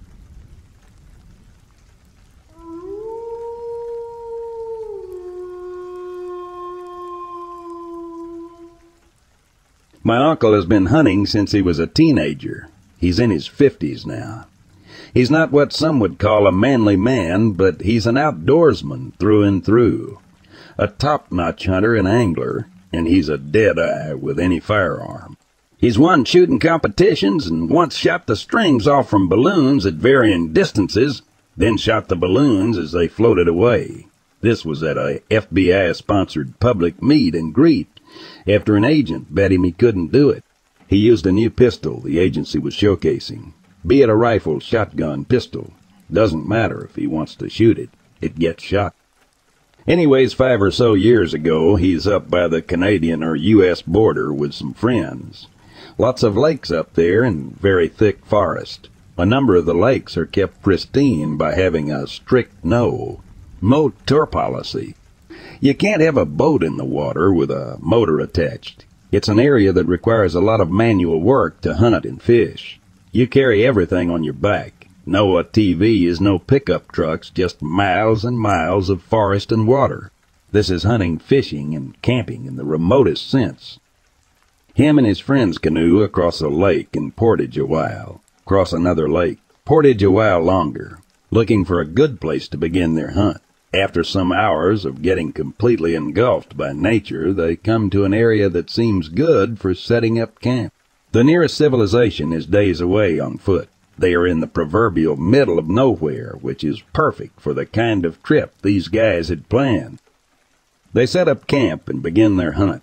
The plan was to go off in different directions and prospect the area, meet back at camp by nightfall, and discuss the plan for tracking the next morning. The men all pick a direction and begin prospecting into the woods alone. At this point, my uncle is a couple of hours into his prospect. So for those of you keeping score, my uncle has entered a remote forest, canoed and portaged for half a day further into the woods, and is now on his own after having hiked even further into the woods.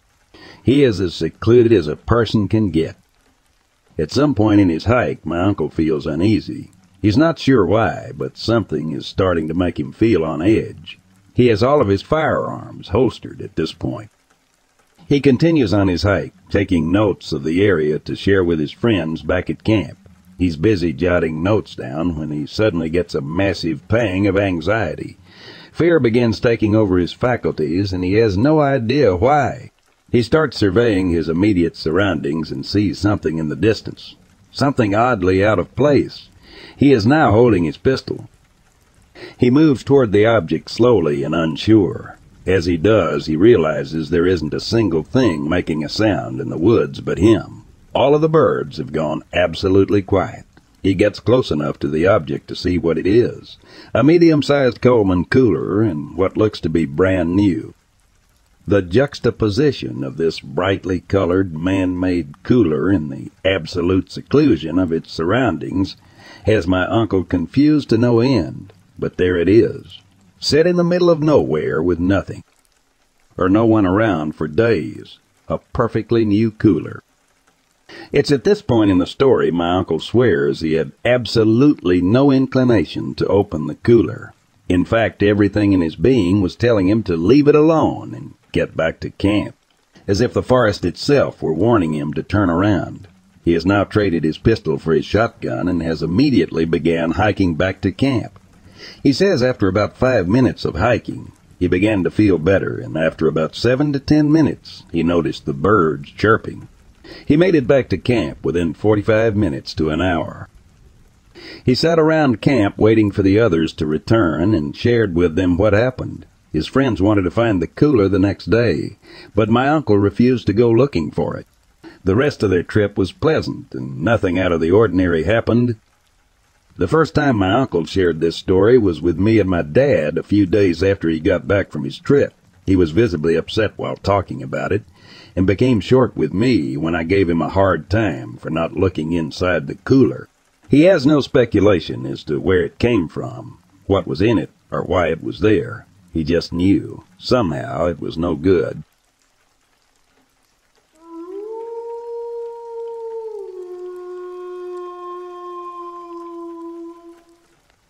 The brother I, Law and myself out doing some night fishing for catfish, was around into summer or beginning of fall in upstate New York. We were down a pretty steep bank that had a landing pad type formation at the bottom. We had been getting subtle rigs from the bells. Yes, bells. They clip onto your rod and ring when a fish hits or takes the bait. No fish, though.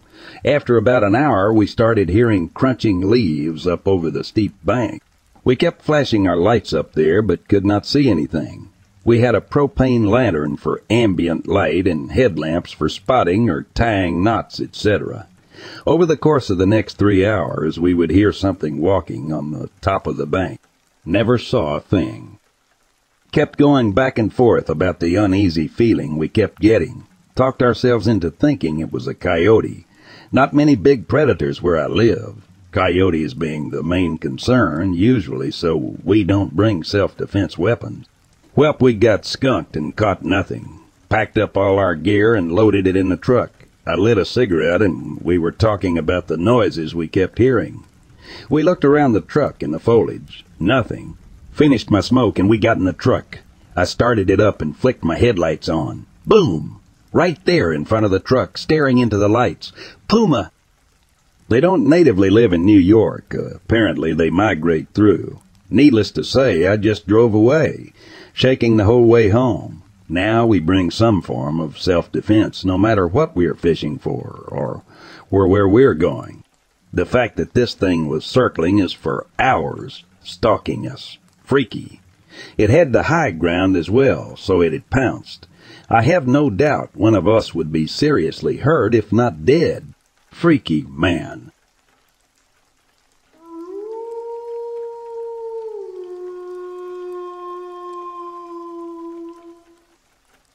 My sighting occurred sometime in the winter of 1992, when I was 10 years old. I have always been an insomniac and would often be up in the middle of the night. This was the case on the night in question.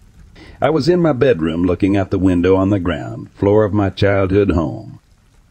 I looked across the street and my eyes landing on something that paralyzed me with fascination. Leaning against the big tree in my neighbor's yard was a massive gray bipedal dog or wolf with huge muscular arms sniffing the air. He was just standing there sniffing the air. The image has been burned into my mind ever since. The way the steam of his breath swirled out of his nose as he craned his neck from side to side. The way the snow stuck to his gray bristling fur. And the way his ears twitched. At first I told myself that it was just a big dog leaning on a tree. I couldn't accept what my brain was screaming to me. There was this crazy feeling I had. I don't know how to explain it. I still feel it when I think or talk about it. It deeply disturbed me, and I swear it knew I was watching it through the edge of my curtain. I don't know how I know that. I just do. It never looked directly at me. It had sort of glanced in the direction of my house, but I swear it knew I was watching. It didn't seem to mind. It seemed to be pleased with the strange mixture of sinking fear, confusion, denial, and awe that I was experiencing. Again, I don't know how I know that. I just do. What happened next dispelled all my denial. It sort of swung itself off the tree, and instead of dropping down to all fours as one would expect of a huge dog, it remained standing on its two legs, slightly hunched, and began to walk through the deep snow in the most unnatural way. I don't even know how to describe it, other than unnatural. It was just so wrong. The way it walked, for some reason, was the most terrifying aspect of this whole encounter to me. It just sort of lumbered off behind the houses across the street and out of sight. I didn't speak of this encounter for nearly 20 years after it happened. I'd never heard anyone else speak of it locally in Ironwood, or anywhere else for that matter, and just chalked it up to another one of the absolutely insane things I've seen in my life that I never speak of and make me question my sanity. Then one night, while listening to Ground Zero with Clyde Lewis, he was talking about the Michigan dogman. My head almost exploded. I couldn't believe it. Other people had seen this thing. I finally broke my silence and told my wife about it. It was sort of an epiphany I had in that moment. I no longer kept my strange experiences to myself anymore. I told everyone who I felt would be even slightly receptive to the idea of the paranormal about them.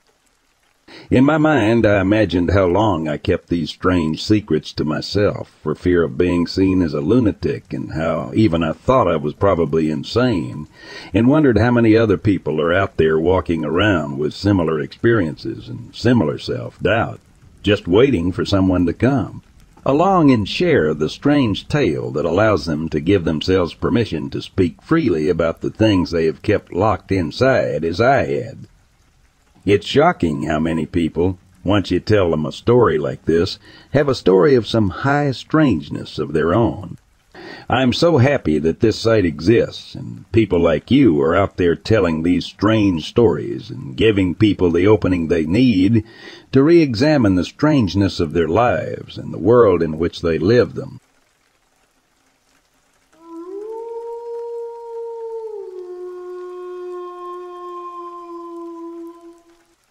It was September in central Idaho. Autumn had come to the mountains, and with it, bowhunters looking for mountain goats. My cousin, let's call him Vern for anonymity's sake, is an avid hunter. He's been all over North America hunting various game. Bears in Alaska, wild hogs in Texas, bighorn sheep in Wyoming, but his favorite hunting area was the Limhi Mountain Range in central Idaho. Our extended family has been hunting in those mountains for generations. We know every river bottom and mountain peak like many people know their own neighborhoods. Mountain goats are a fascinating animal to hunt. They live well above the tree line in rocky environments.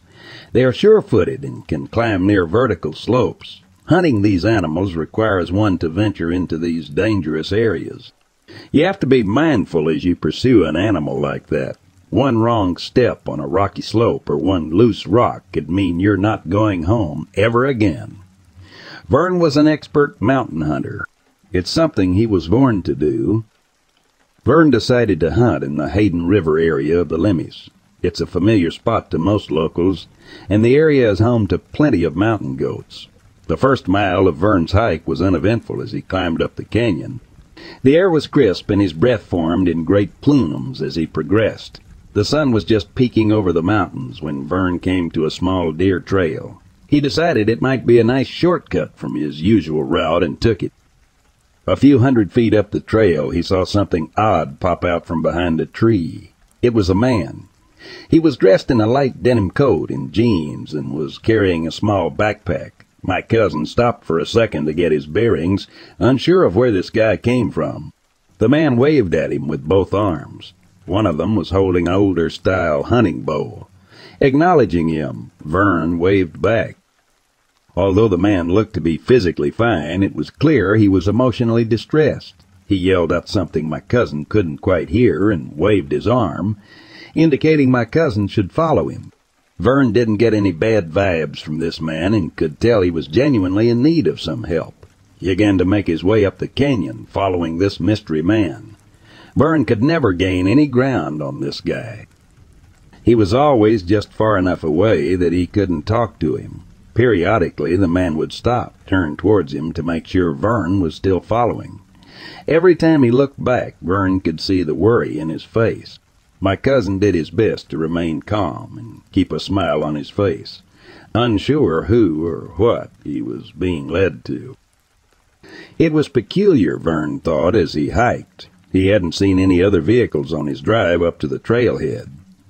Perhaps he came in from over another ridge. What could he possibly be leading him to? He figured one of his hunting party had been hurt and needed help.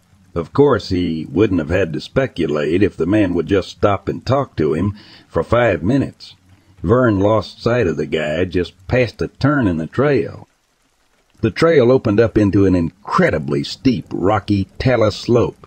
He looked in every direction and could not locate the man when he heard a whistle. Looking up, he saw the guy about 500 feet up the rocky slope, waving at him. There was no possible way he could have gotten up that far. In just a short time, Vern lost sight of him. He still didn't feel any fear or weariness about this weird situation. The man was waving more frantically now, practically begging Vern to follow him up the slope. With a sigh and a grunt, he started up the rocks. It was slow going.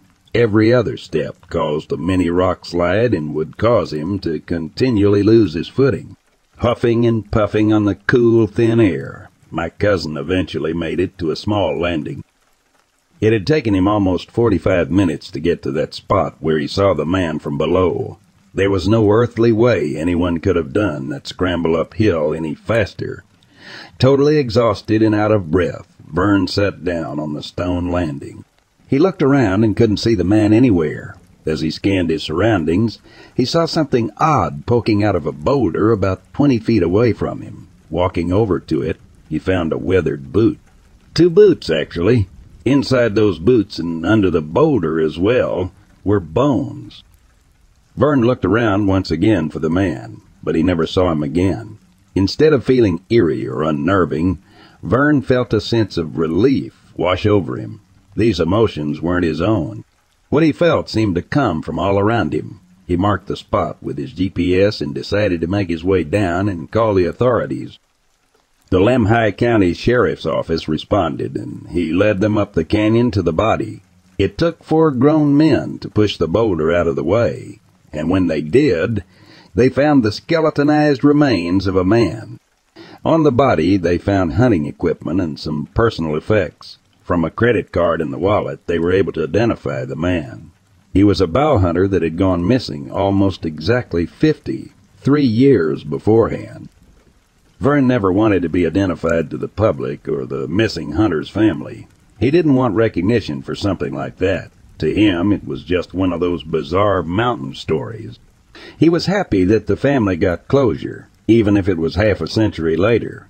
The only thing that bothered him was the man leading him up the canyon, and with his strange and sudden disappearance.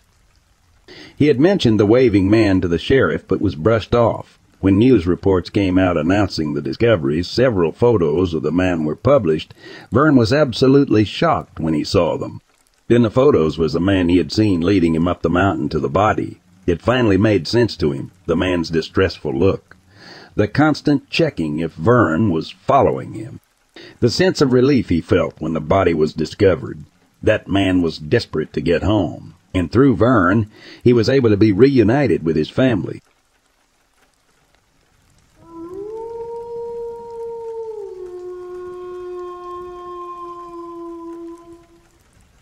My wife, Sarah, and I shared a peculiar hobby. We were avid enthusiasts of Bigfoot hunting. Our weekends were often spent in the dense woods, chasing the elusive creature that many believed to be a myth. On one particular outing with our fellow enthusiasts, the Tri-State Squatchers, little did we know that our quest would lead us to an encounter beyond our wildest imagination. The night was thick with the darkness of the forest, the only source of light coming from our flashlights and the occasional glow of the moon filtering through the treetops. We roamed silently, our senses heightened, searching for any signs of the elusive creature. The air was crisp, and the rustling of leaves beneath our boots was the only sound that dared to disturb the stillness. As we ventured deeper into the woods, the anticipation hung heavy in the air. Suddenly, a glint of reflective light caught my eye. Sarah and I exchanged excited glances as we realized we might be onto something. We approached cautiously, our flashlights cutting through the shadows. The gleaming eyes in the darkness stared back at us, sending shivers down our spines. Eyes shine, a classic sign of wildlife, but this was different. It was almost otherworld life, brimming with excitement. I decided to investigate further, cautiously moving towards the source. As I closed the distance, the woods around us seemed to hold its breath. Then, out of nowhere, a thunderous stomp echoed through the night. The ground quivered beneath us, and the air filled with tension. I motioned for the rest of the group to stay put as I scanned the area with my camera and spotlight. In the eerie glow of the spotlight, I saw nothing at first. The silence persisted until I played back the footage on my camera. There, on the screen, was an image that sent shockwaves through the group. The unmistakable form of a dog man, a creature from folklore, captured in the fleeting seconds of that large stomp. Chris Randolph, our group leader, and the rest of the Tri-State Squatchers gathered around the camera in disbelief. The dogman's hulking figure, half human, half kind, stared back at us from the screen, frozen in a moment that would forever alter our perception of the forest's secrets. The encounter with the dogman became the talk of the town, and our little group gained unexpected notoriety. As the news spread, so did the interest of curious individuals and skeptics alike.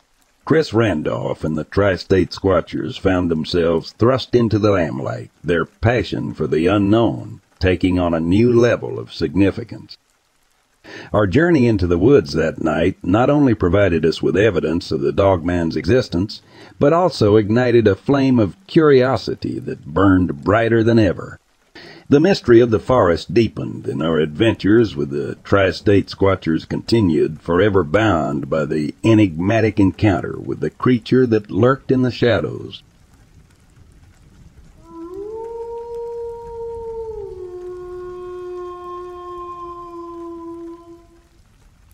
This sighting happened 3 years ago. I just discovered this subreddit a few days ago, and now feel compelled to tell this story because it was completely unlike anything I've ever seen. It was a cold night in late November in Boulder, Colorado, and me and a few friends were just driving around smoking and drinking beers. We had driven aimlessly back and forth around town, just talking and enjoying ourselves. I remember prior to this I had read stories and watched videos of native elders discussing the Wendigo and had interest in the subject. I remember my friend's girlfriend, who we were with at the time, was Native American, and I asked her if she'd heard of the Wendigo, and she said yes. We continued to aimlessly drive up the mountain past a place known as Flagstaff up on the Flatirons of Boulder. It was a deep, dark, wooded area far from the city that by day looks absolutely beautiful, but by night has a very eerie and spooky feel to it. I've been dozens of times at night, and every time I have felt a deep intuition that something evil lurks around that area, especially in winter. This is a feeling I've had long before I knew of the Wendigo or believed in anything supernatural or spiritual.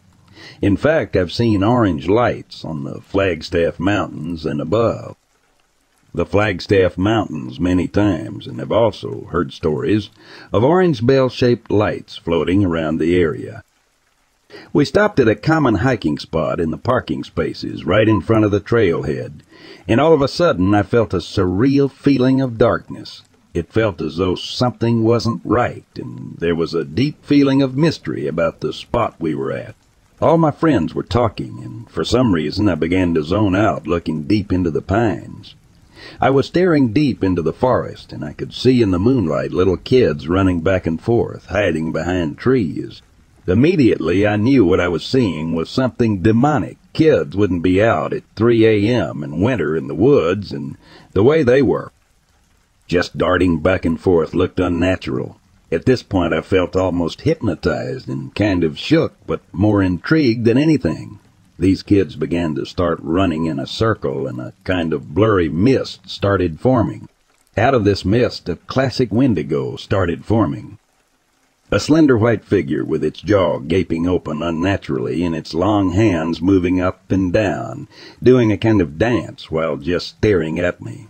Both the kids and the Wendigo looked like they were fading in and out of physical reality like spirits. At the time, I'd never heard of the black-eyed children, but now I suspect that's what those kids were. I mentioned what I was seeing to my friends, and they thought I was trying to F with them, and both the Wendigo and kids quickly were gone out of sight.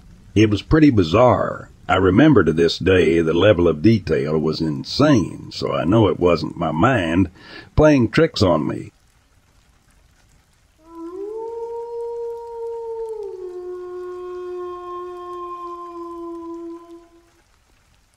At a young age, experiences which I have now come to suspect as being abduction experiences occurred with terrifying frequency. For many decades, I was convinced they were nothing more than a recurring nightmare, but now I am not so sure.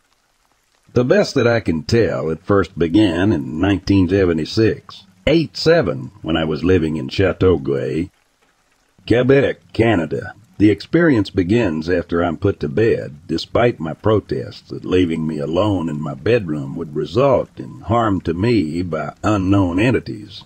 Shortly after being put to bed, the red eyes would appear right outside of my bedroom window. They seemed to hang there, though I was never once able to make out any physical body that housed these terrifying eyes, though I have memories of these eyes communicating with me despite their lack of a mouth. Sometimes they would be reassuring. Other times they were terrifying in their cold calculatedness. I would always fight the desire to sleep because I somehow knew that the eyes were waiting for me to fall asleep before they would be able to interfere with me. I was never once able to avoid falling asleep, though I tried valiantly. Inevitably, my eyelids would begin to droop, and before long, I was being carried in the arms of a Sasquatch-like being whose arms and legs were covered in thick black fur. I do not recall being able to discern any facial features of the creature, as every time I tried to make eye contact, it was as if my mind blurred out the terrifying face I should have been able to see. I also do not remember there being any foul stench as normally associated with Sasquatch. I would then be carried out of my bedroom and down the stairs to the landing on the main floor, where the kitchen, the living room, and the hallway which leads to the front door meet. Once there, I am frantically looking around as I am screaming in terror for someone, anyone to save me, though I distinctly remember not being able to get away from the beast, no matter how I tried. I was able, however, to gain a fairly good peripheral view of my surroundings. I noted that the entire family was seated in the living room in the middle of the night and in various stages of undress, and they seemed to be playing cards. This led me to believe that they were engaged in a game of strip poker. Every member of that staunchly Catholic and severely sexually repressed family was seated there half naked or more, and fully engaged in a game of cards, from my grandmother right to my 6-year-old sister. All were slowly stripping down, garment by garment. All were oblivious to what was happening to me as they focused intently on their card game. I screamed and screamed, but no one gave even the slightest indication that they could even hear me, much less respond. Then the beast turned right to exit the front door. This is where it varies on occasion. Sometimes it ends abruptly with the opening of the screen door, in others it ends with me being handed off to something I could not see, which carried me up the ladder into some sort of craft, which I also could not see. It felt as though my body was being fully supported at all pressure points by an unseen force. Later on, as these experiences continued, I remember being whisked into a blindingly white room onto a bed. I do not remember the facial features of the beings in that room with me, as I was never able to see any faces clearly. It was like they were always blurred out. I could see every other detail perfectly, but never their faces. I remember them taking something out of my head through my right nostril. They only did this once that I recall. I remember waking up the next morning with an unexplained nosebleed. Nosebleeds are not something I have ever had before nor since.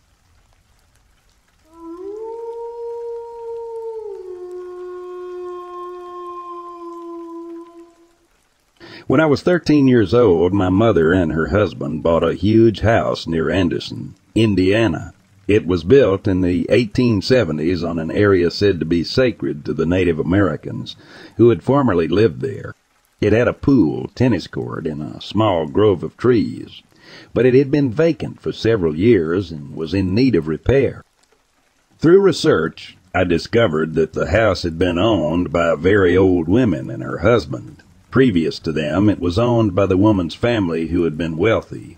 The woman had died in the house in the large master bedroom, and her husband had died in an unknown accident. There were old servant quarters, which was now an apartment and had been occupied by a man by the name of Sam. He informed us that the couple was buried in the grove because they loved it there while they were alive. After we moved in, my mom and I would sit in the sunroom.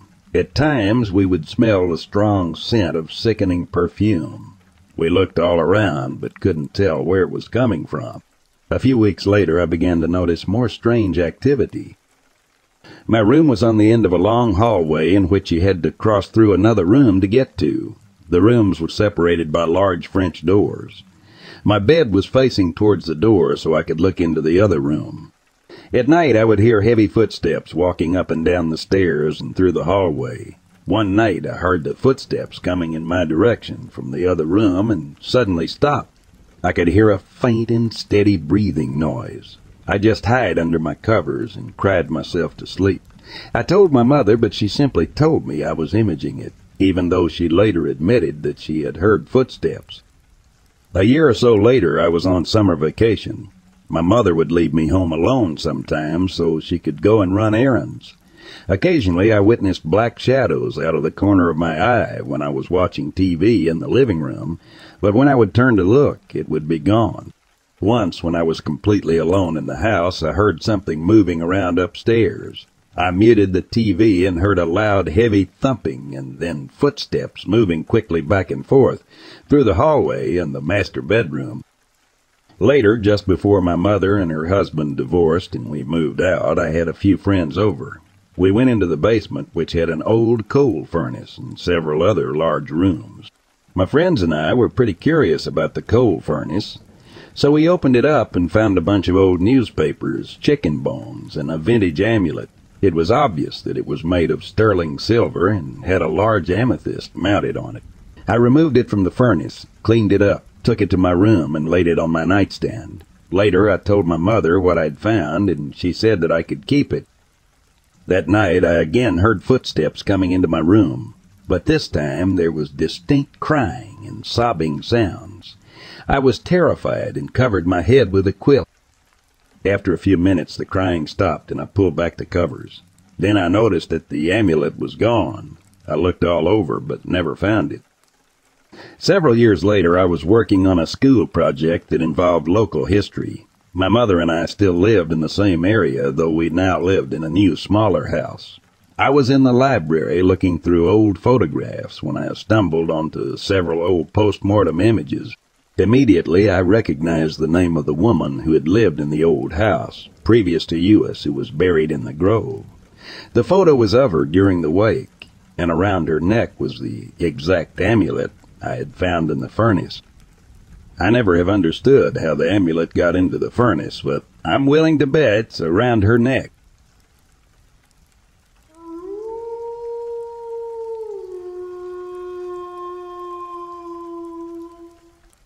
The first UFOs I saw, my son ran inside and said emphatically, "Dad, get out here now." So I jumped out of my chair and went out our south door where he was standing. Two orbs not but 50 feet away were not moving, about 2 feet off my driveway. So I turned and yelled at my wife that there were UFOs in our drive. We're on a farm not too far from the crash in the early 40s in Cape Girardeau. Well, she did come out, and I went to grab the camera, but of course it wasn't there, so I grabbed the binoculars. So the three of us were on the porch just staring at them. The sun just set to the west, and we were looking south. I was looking through the binoculars so close I could only see parts of the orbs at a time. I was looking for anything man-made. No doors or windows, just both levitating by each other. So my stupid idea was to start walking to them. I got to about 20 to 25 feet from them before they started to rise in unison, up over the tall tree line and into the neighbor's gully, out of sight. I stayed there for what seemed to be a long time. But they never came out. They both looked identical, like looking at the sun, but a little more orangish, but very bright. This was on October 12, 2012, at 7:30 p.m. People from all walks of life see them, from the police, firefighters, our mailmen, and so on. Also on our major news channel, they put up a fake UFO. You can find people's pictures and videos if you search UFOs in Cape Girardeau and Jackson, Missouri, summer of 2012. I started to get premonitions, then my health got so bad I was in the ICU for over 5 months, completely paralyzed. And still to this day I'm recovering.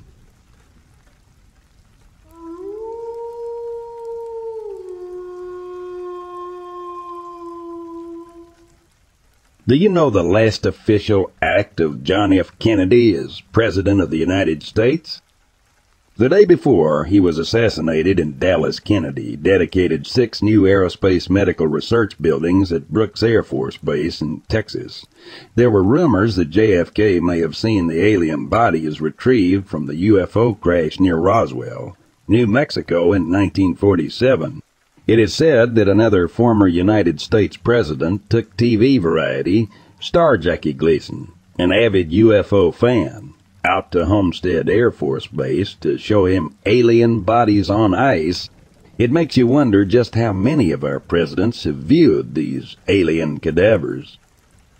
While at Brooks Air Force Base, President Kennedy met Major General Theodore C. Bedwell, Jr., who had served as Deputy Surgeon and Chief of Industrial Medicine at Wright Field in Ohio, the location where the Roswell cadavers had been taken following their retrieval in 1947. A colleague of Major General Bedwell, Jr. claims to have read a classified report that included several color photographs of a highly unusual humanoid body recovered by NASA security personnel at what is known today as the John H. Glenn Research Center at Lewis Field, Ohio. This was where liquid hydrogen rocket engines were developed that enabled NASA's Apollo astronauts to reach the moon. 2 nights before the body was taken, there had been a wave of UFO activity in the woods surrounding the Glenn facility that resembled small, fast-moving balls of blue light darting and zigzagging around the NASA installation. Interestingly, this was similar to the UFO activity described to me by Tom Burnett, co-author of Bigfoot, Exploring the Myth and Discovering the Truth. Burnett had observed similar UFO activity near his home in the Cherokee Mountains of North Carolina. Tom claims Bigfoot, like creatures, are all over the Smoky Mountains, but unlike his mountain neighbors who moved after experiencing frightening encounters with these mountain monsters, he is determined not to let them run him off his property. Once Tom Burnett had rented his mountain cabin to a couple who, only after a couple of nights, called him from a store in town requesting their deposit back after being frightened by the sound of helicopter blades in the sight of bright lights in the woods in the middle of the night. The creature that had been shot and killed by NASA security near the John H. Glenn Research Center was described as an immense, approximately 9 foot tall, powerfully muscled monster that matches the description of Bigfoot. The beast was allegedly autopsied and found to have 32 teeth like most humans, vocal cords resembling those of humans, and even stranger was the small metallic device found embedded within its lower left arm that resembled a highly advanced tracking device or transmitter. Eventually, the remains of the creature, including the transmitter, were taken to the Foreign Technology Division of Wright, Patterson Air Force Base in Ohio. Nothing else is known regarding the incident.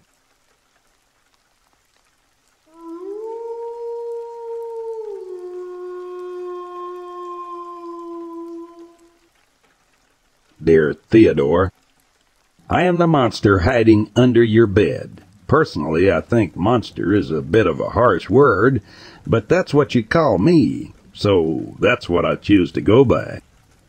To make it clear, though, I go by many names beyond you. Night Stalker is one. The Shadow Man is another. I think I also may have accidentally started a few legends without meaning to. Would you believe that Bigfoot or Slenderman may have just been me taking a stroll through the woods? Truly, depending on who sees me, any human can imagine something different. So far, I like your imagination the best. As I'm writing this, you're 6 years old. For all 6, I've been under your bed. I followed you from the NICU and listened to your crying all the way home from the hospital. I admit that the crib was harder to squeeze myself under, but I managed. I'm grateful you've since upgraded to a big boy bed. It's a lot easier on my back. As you've grown, you leave the house more and more. I'd forgotten that children go to school so young until I heard you return, excitedly rambling to your ignorant parents about the things you'd learned. Mrs. Thomas sounds nice from what you say. I approve of her, for now. Anyone can sound nice coming from you, though, because you tend to see the best in people. It's a quality that gives me hope. This world needs more people with infinite optimism like yours, and you can quote the big, scary night monster on that. In fact, you even try to find good things in me. When the moon casts a hideous mix of shadows and light into your room, and the fear of my very presence makes you tremble, I hear you whisper to me, "I'm scared. Are you scared too?" It's clear that you don't know who you're talking to. To you, I am nothing but a nameless creature with no aim or purpose, just an undetermined maliciousness. You don't even seem to know what I would hypothetically do to you, should you fall asleep while I'm around. In the daytime, you think you're safe from me. Do you think shadows simply disappear, little one? If I wanted to hurt you, I would. You drew me once when you were 4. The crumpled paper ended up under the bed with me. You've never truly seen me, and your art skills were underdeveloped to say the least, so of course there were a few inconsistencies. Your illustration depicted a haphazard gray scribble with pointed teeth and horns and too many claws to count, almost like a sickly demonic porcupine. I couldn't help but be amused when I saw it. I won't say you were completely wrong. I suppose I mention all this because I know that you know nothing about me, but I know so much about you. In fact, I'd like to think that I know you better than you know yourself.